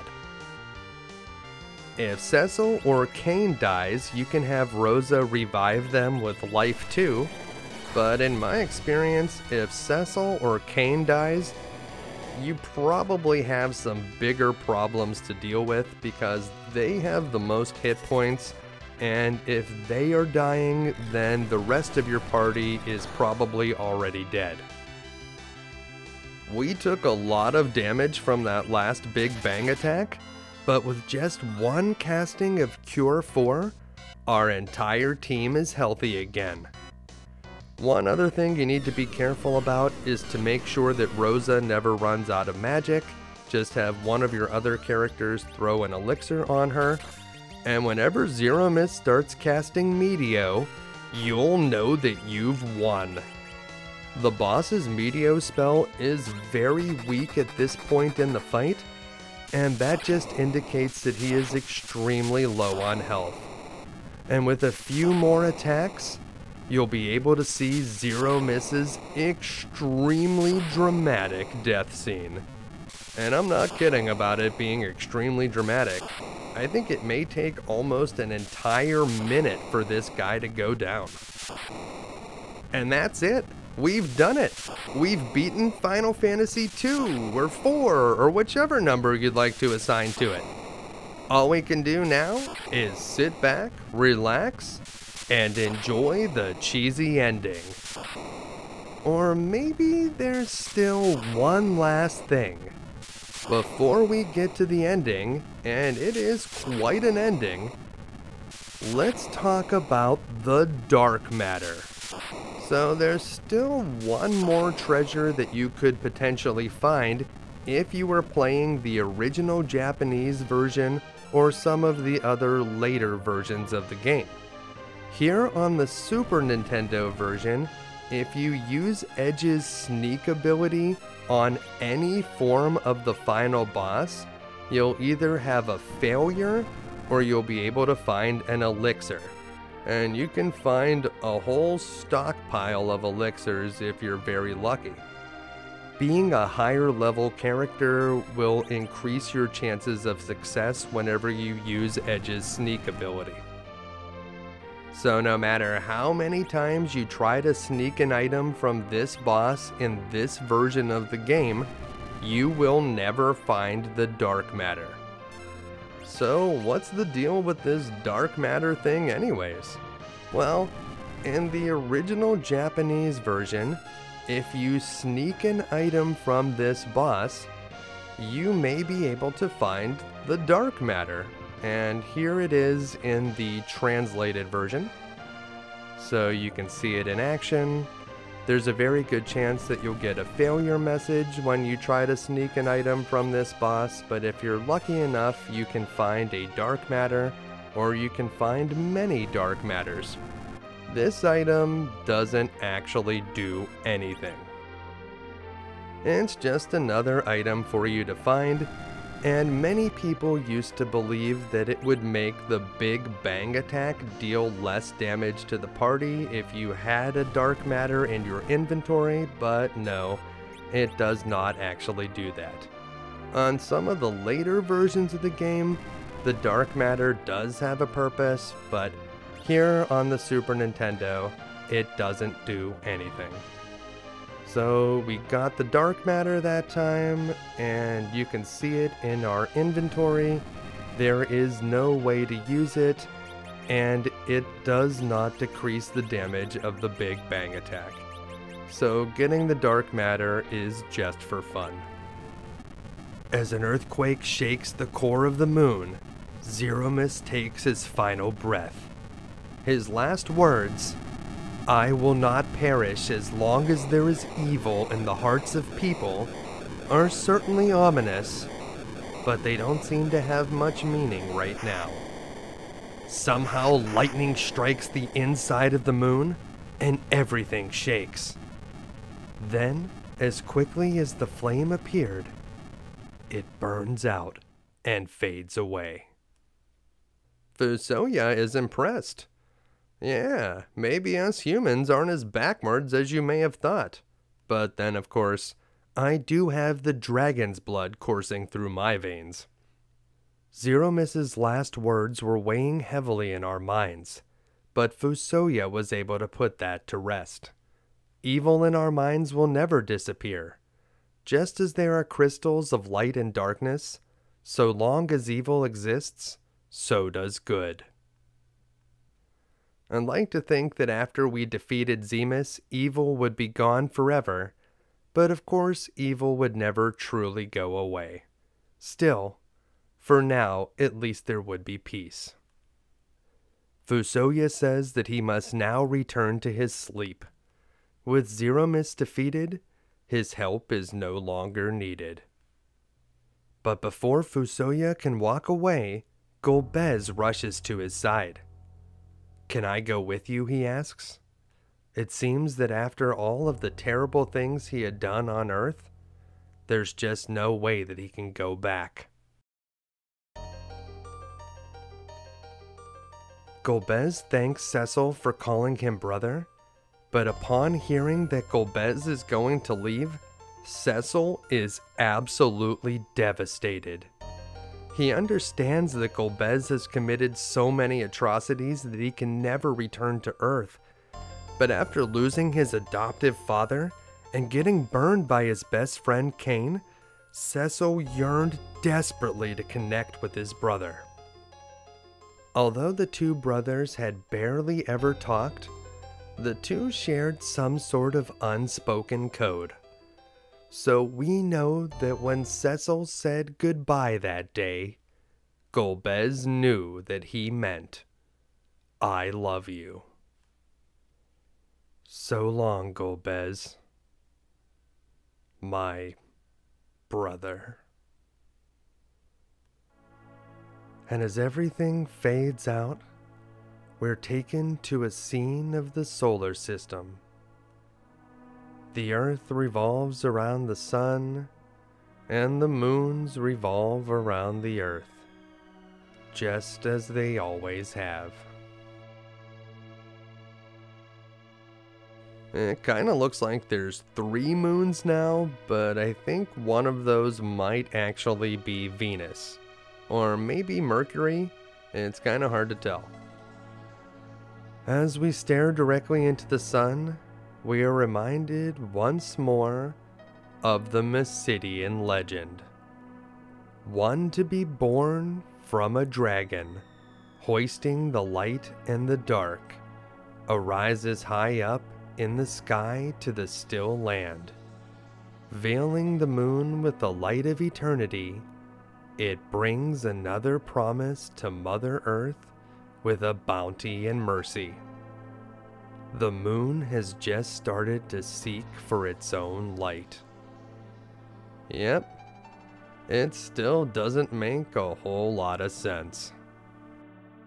We'll watch as the Earth goes around the sun one more time, and then we'll finally fade away from this scene and return back to good old planet Earth. So there it goes in the background, swirling through the stars. Alright, enough of this already. Let's get to the good stuff. And as we return to Earth, it seems that our spaceship is going back under the water, so I certainly hope that we all got out of there in time. It would have been nice to keep that around though. A spaceship is a very cool thing to own. Although I suppose if we ever wanted another one, we could always just wish for it. Back in Mysidia, life has returned to normal. Palom and Porom are ready for their lesson with the Elder, or at least Porom is. Palom's outside trying to impress a girl with tales of his adventures. To be fair to the guy, at least the story that he's telling is true. Porom shows up and chastises him for missing his lessons by giving him a bonk on the head. Enough of your boasting, the Elder is waiting for you. Yeah, Porum, if you don't study, how will you ever learn how to cast double Meteo? Back inside, the Elder has a special punishment for Porum. How many times do I have to tell you not to skip lessons? Here's your homework. Brutal. Palom begs for the Elder to show mercy, but deep down inside, he knows it's fair. Over in the ruins of Eblan Castle, Edge has taken over the throne. Chamberlain is not super excited about this recent development and feels like Edge is too distracted by dating women to handle his responsibilities to the throne. Chamberlain may have a point. The kingdom of Eblan was in pretty bad shape. The castle was in ruins, the people were living underground, everyone was starving. I certainly hope Edge has everyone's best interests in mind. Edge seems to be hopelessly infatuated with Rydia, but I have bad news for you, bro. I'm not sure that Rydia's into human guys. She might be more interested in monster types. Just saying. Speaking of Rydia, she's gone back to the village of monsters. I certainly hope she doesn't stay here for too long, or the next time we meet her, she might be like 1,000 years old. A baby monster asks, "Why don't you have any fangs like us, Rydia? Are we different?"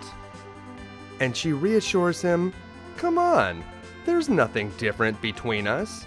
Because now at the end of the game is a perfect time to remind us that the monsters we've been killing the entire time are just like regular people, and they have normal lives. But I guess the heart is what's important. Right, Cecil? But instead of going to Cecil next, we return to the kingdom of Fable, where the king has abdicated the throne to Yong. So now Yong and his wife are king and queen. Pretty cool. This castle was blasted by the Red Wings and pillaged from the inside, so there's a lot of rebuilding to be done. But under the guidance of Yong, I think that the people of Fable are in good hands. Well, assuming that he does something about those allergies. Get a Zyrtec or something, Yong. As the karate men head off for their training, the former king assures us that Yong will rebuild a fabulous Fable. And from here, we head to the castle of Dom Kion and Edward. At first, Edward seems to be just strolling around his castle, and the people here still call him Prince Edward, although I think at this point he's gotta be king, right? Did they not do a ceremony or something? But then 3 children surround him. Are these his kids? Did Anna give birth to triplets? Wow, that makes so much sense. No wonder she was running away with him. I don't know, Tella. I think you might have been a little bit too hard on this guy. If Anna was pregnant, then Edward was just trying to be a responsible father. And I don't care who you are. Being a proper father to triplets takes some serious courage. He takes a moment to speak to Anna. I hope Tella will keep you company. And then we return to the Dwarven Castle and King Giot. The people here seem to be in good spirits as they rebuild the castle. They've probably all been drinking from that communal water bucket.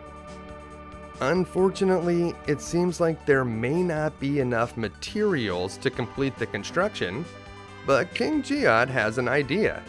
We can scrap the tanks because there won't be another war. Well, I mean, that's extremely optimistic, but I guess that'll work for now. After a bit of celebration from the king's proclamation of world peace, Luca wonders what Cecil and the others are doing. Well, it seems that King Giot has received good news. Cecil will ascend the Baronian throne, and Rosa will be his queen. Not only that, but they're all invited to the ceremony. It's at this point that one of the king's subjects calls him out for being lazy, And so it's back to business. Scrap the tanks. And with a lolly-ho, we fade away from the dwarven castle and we find Cain on Mount Ordeals. Did you know Cain had long blonde hair like Fabio? Yeah, he must keep it jammed up in that helmet, which he never seems to take off, like he's the Mandalorian or something. Cain does not feel good about the way he was manipulated by Zemus, so he's climbing Mount Ordeals to become a true dragoon before coming back. Suddenly, we are returned to the village of Agart and the Space Observatory. It seems that something is going on with the moon, or at least one of the moons. The scientists here seem pretty excited, but what's happening in outer space would be downright alarming. It seems that the moon has gone rogue and is going to escape the Earth's orbit. I feel like that could be catastrophic, but hey, who am I to say? So we'll just watch the planet spin around the sun one more time, and we'll be able to observe this strange cosmic phenomenon. Although I'm not sure where this perspective comes from, obviously we are not looking at this scene from a telescope on the Earth itself. This is like the perspective from Mars or something. And there it is. In a feat that totally defies physics, the moon goes flying off into the distance. See you later, moon. And so if you've ever been wondering, that is why there's only one moon. The other one just flew away at some point. Back in Cecil's room in the castle of Baron, it seems that they've spruced up the place with some flowers, and can you believe it? They got a second bed! Yep, that's how you know that you've really made it in this world.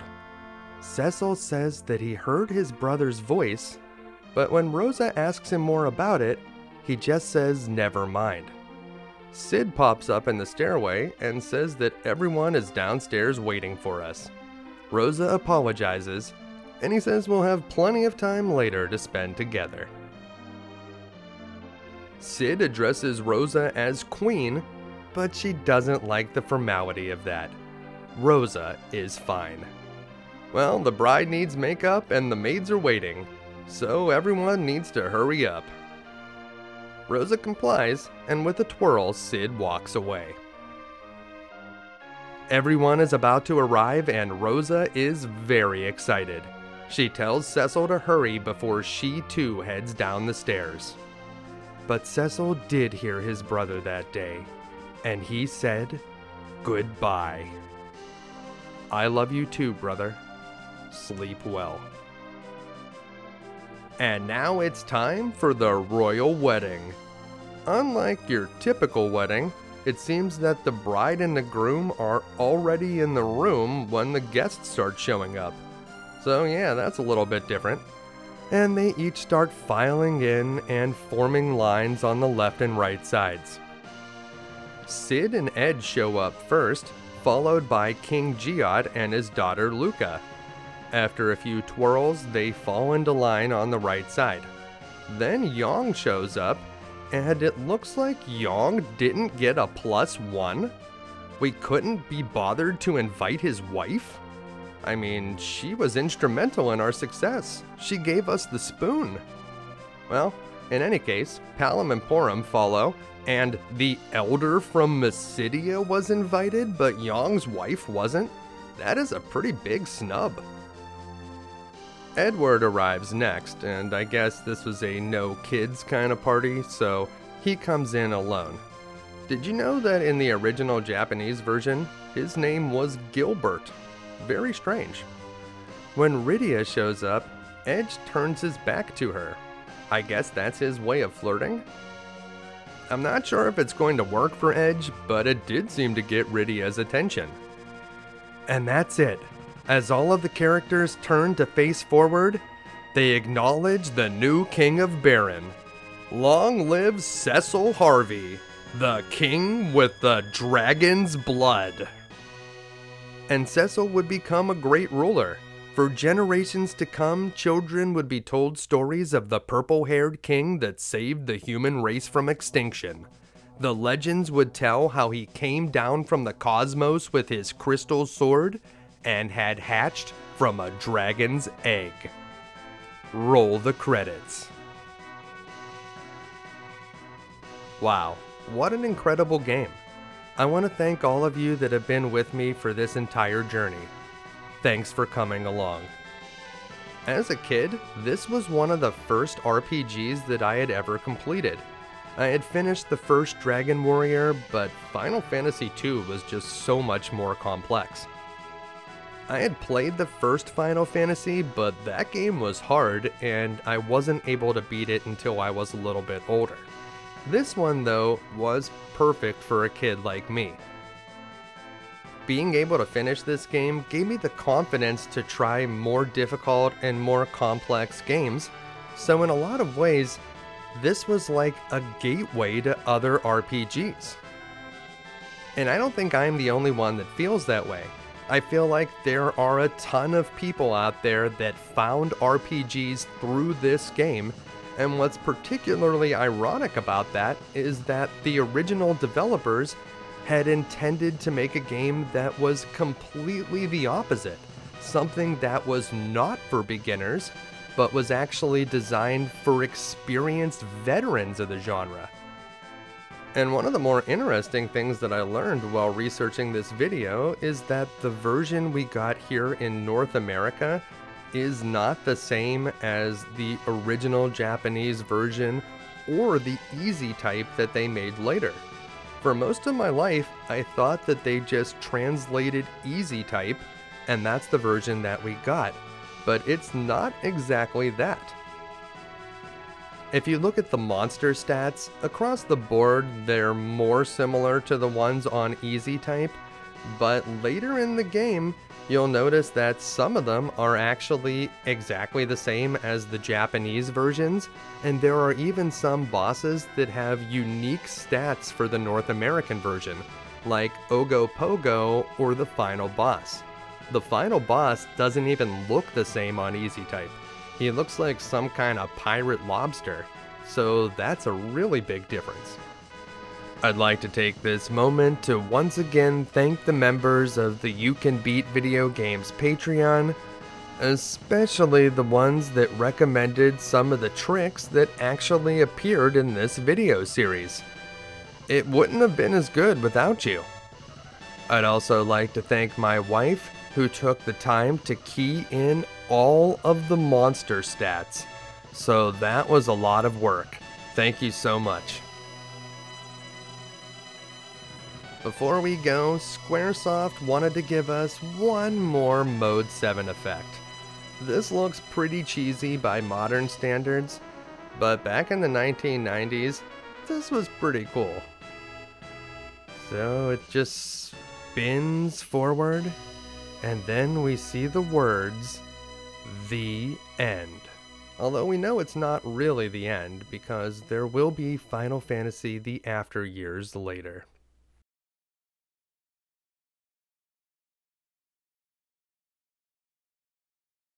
Well, I hope this video was able to help you finally beat Final Fantasy II, restoring world peace presumably for all of eternity. If it did, make sure to give it a like, and make sure to subscribe for more videos.